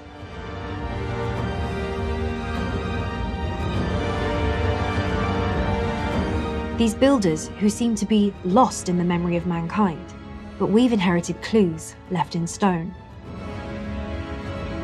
These clues we also find in scriptures. To the readers of the Quran, we wish to dedicate this sentence. They were more numerous than them and mightier in strength, and in the traces in the land, yet all they used to earn availed them not. And to those reading the Bible, this one. I tell you, if these were silent, the very stones would cry out. For the site at Göbekli Tepe, it doesn't cry out, it screams. And it's not the only one. If we exclude from the investigation the problematic elements, then you'll not find what you're looking for. It's the same thing when an archaeologist who does not believe in the existence of sophisticated mechanical tools of the past does not see the point in measuring a surface with a roughness measuring device, or to scan it in 3D. If they are already convinced that it is a byproduct of basic tools, then why bother checking? This goes against the true scientific approach, which, since Descartes, needs to wipe the slate clean of assumptions and prejudices. At the end of the 18th century, a scientist as brilliant as Lavoisier was smiling at the fact that stones might be able to fall from the sky, a few decades before the existence of meteorites were proven. So we should be careful, because the science today will probably seem medieval in 500 years' time. It is obvious. We have the best knowledge in the world. They were already saying that at the time. Who can tell if we are right or wrong? No, simply our knowledge is expanding, and our technology progresses based on our know-how. And our logic, our brains continue to evolve with all of it. In 20 years' time, what we say today might be totally outdated. And thanks to all this, science is progressing. Now, vanished civilizations. Do you believe in them or not? It does not really matter. In any case, the facts remain. So, today, maybe it is a heresy to look for information where science does not dare to venture, or simply does not want to. This is where the problem lies. The hypothesis of a lost civilization is provocative. Most of the time, it's ridiculed, and those who defend the theory, as serious as they might be, are ignored, which prevents them from discussing their arguments. As intelligent as you might be, no one is exempt from their own emotions. Otherwise, how would you explain why this subject bothers you so much?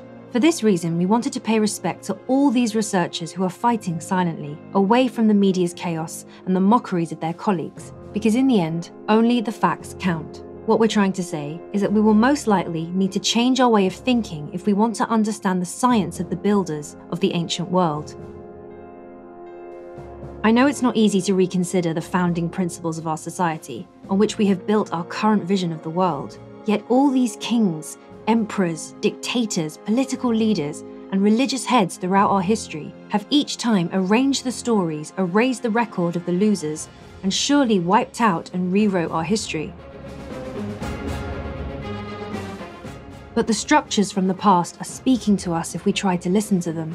The city of Corral shows us it's possible to live a long period of time without any conflict. In ancient Egypt also, since it didn't start any wars. The Inca Empire again, who showed us that if you don't unify the people, sooner or later, conflict will ensue. Our Earth is perhaps speaking to us. Our magnetic pole has sped up in the past 30 years, and you would need to be blind not to see that our climate is disrupted. The ground is rumbling more often and louder than ever. We still have so much to discover. It's now up to you to go and see these sights. Wake up.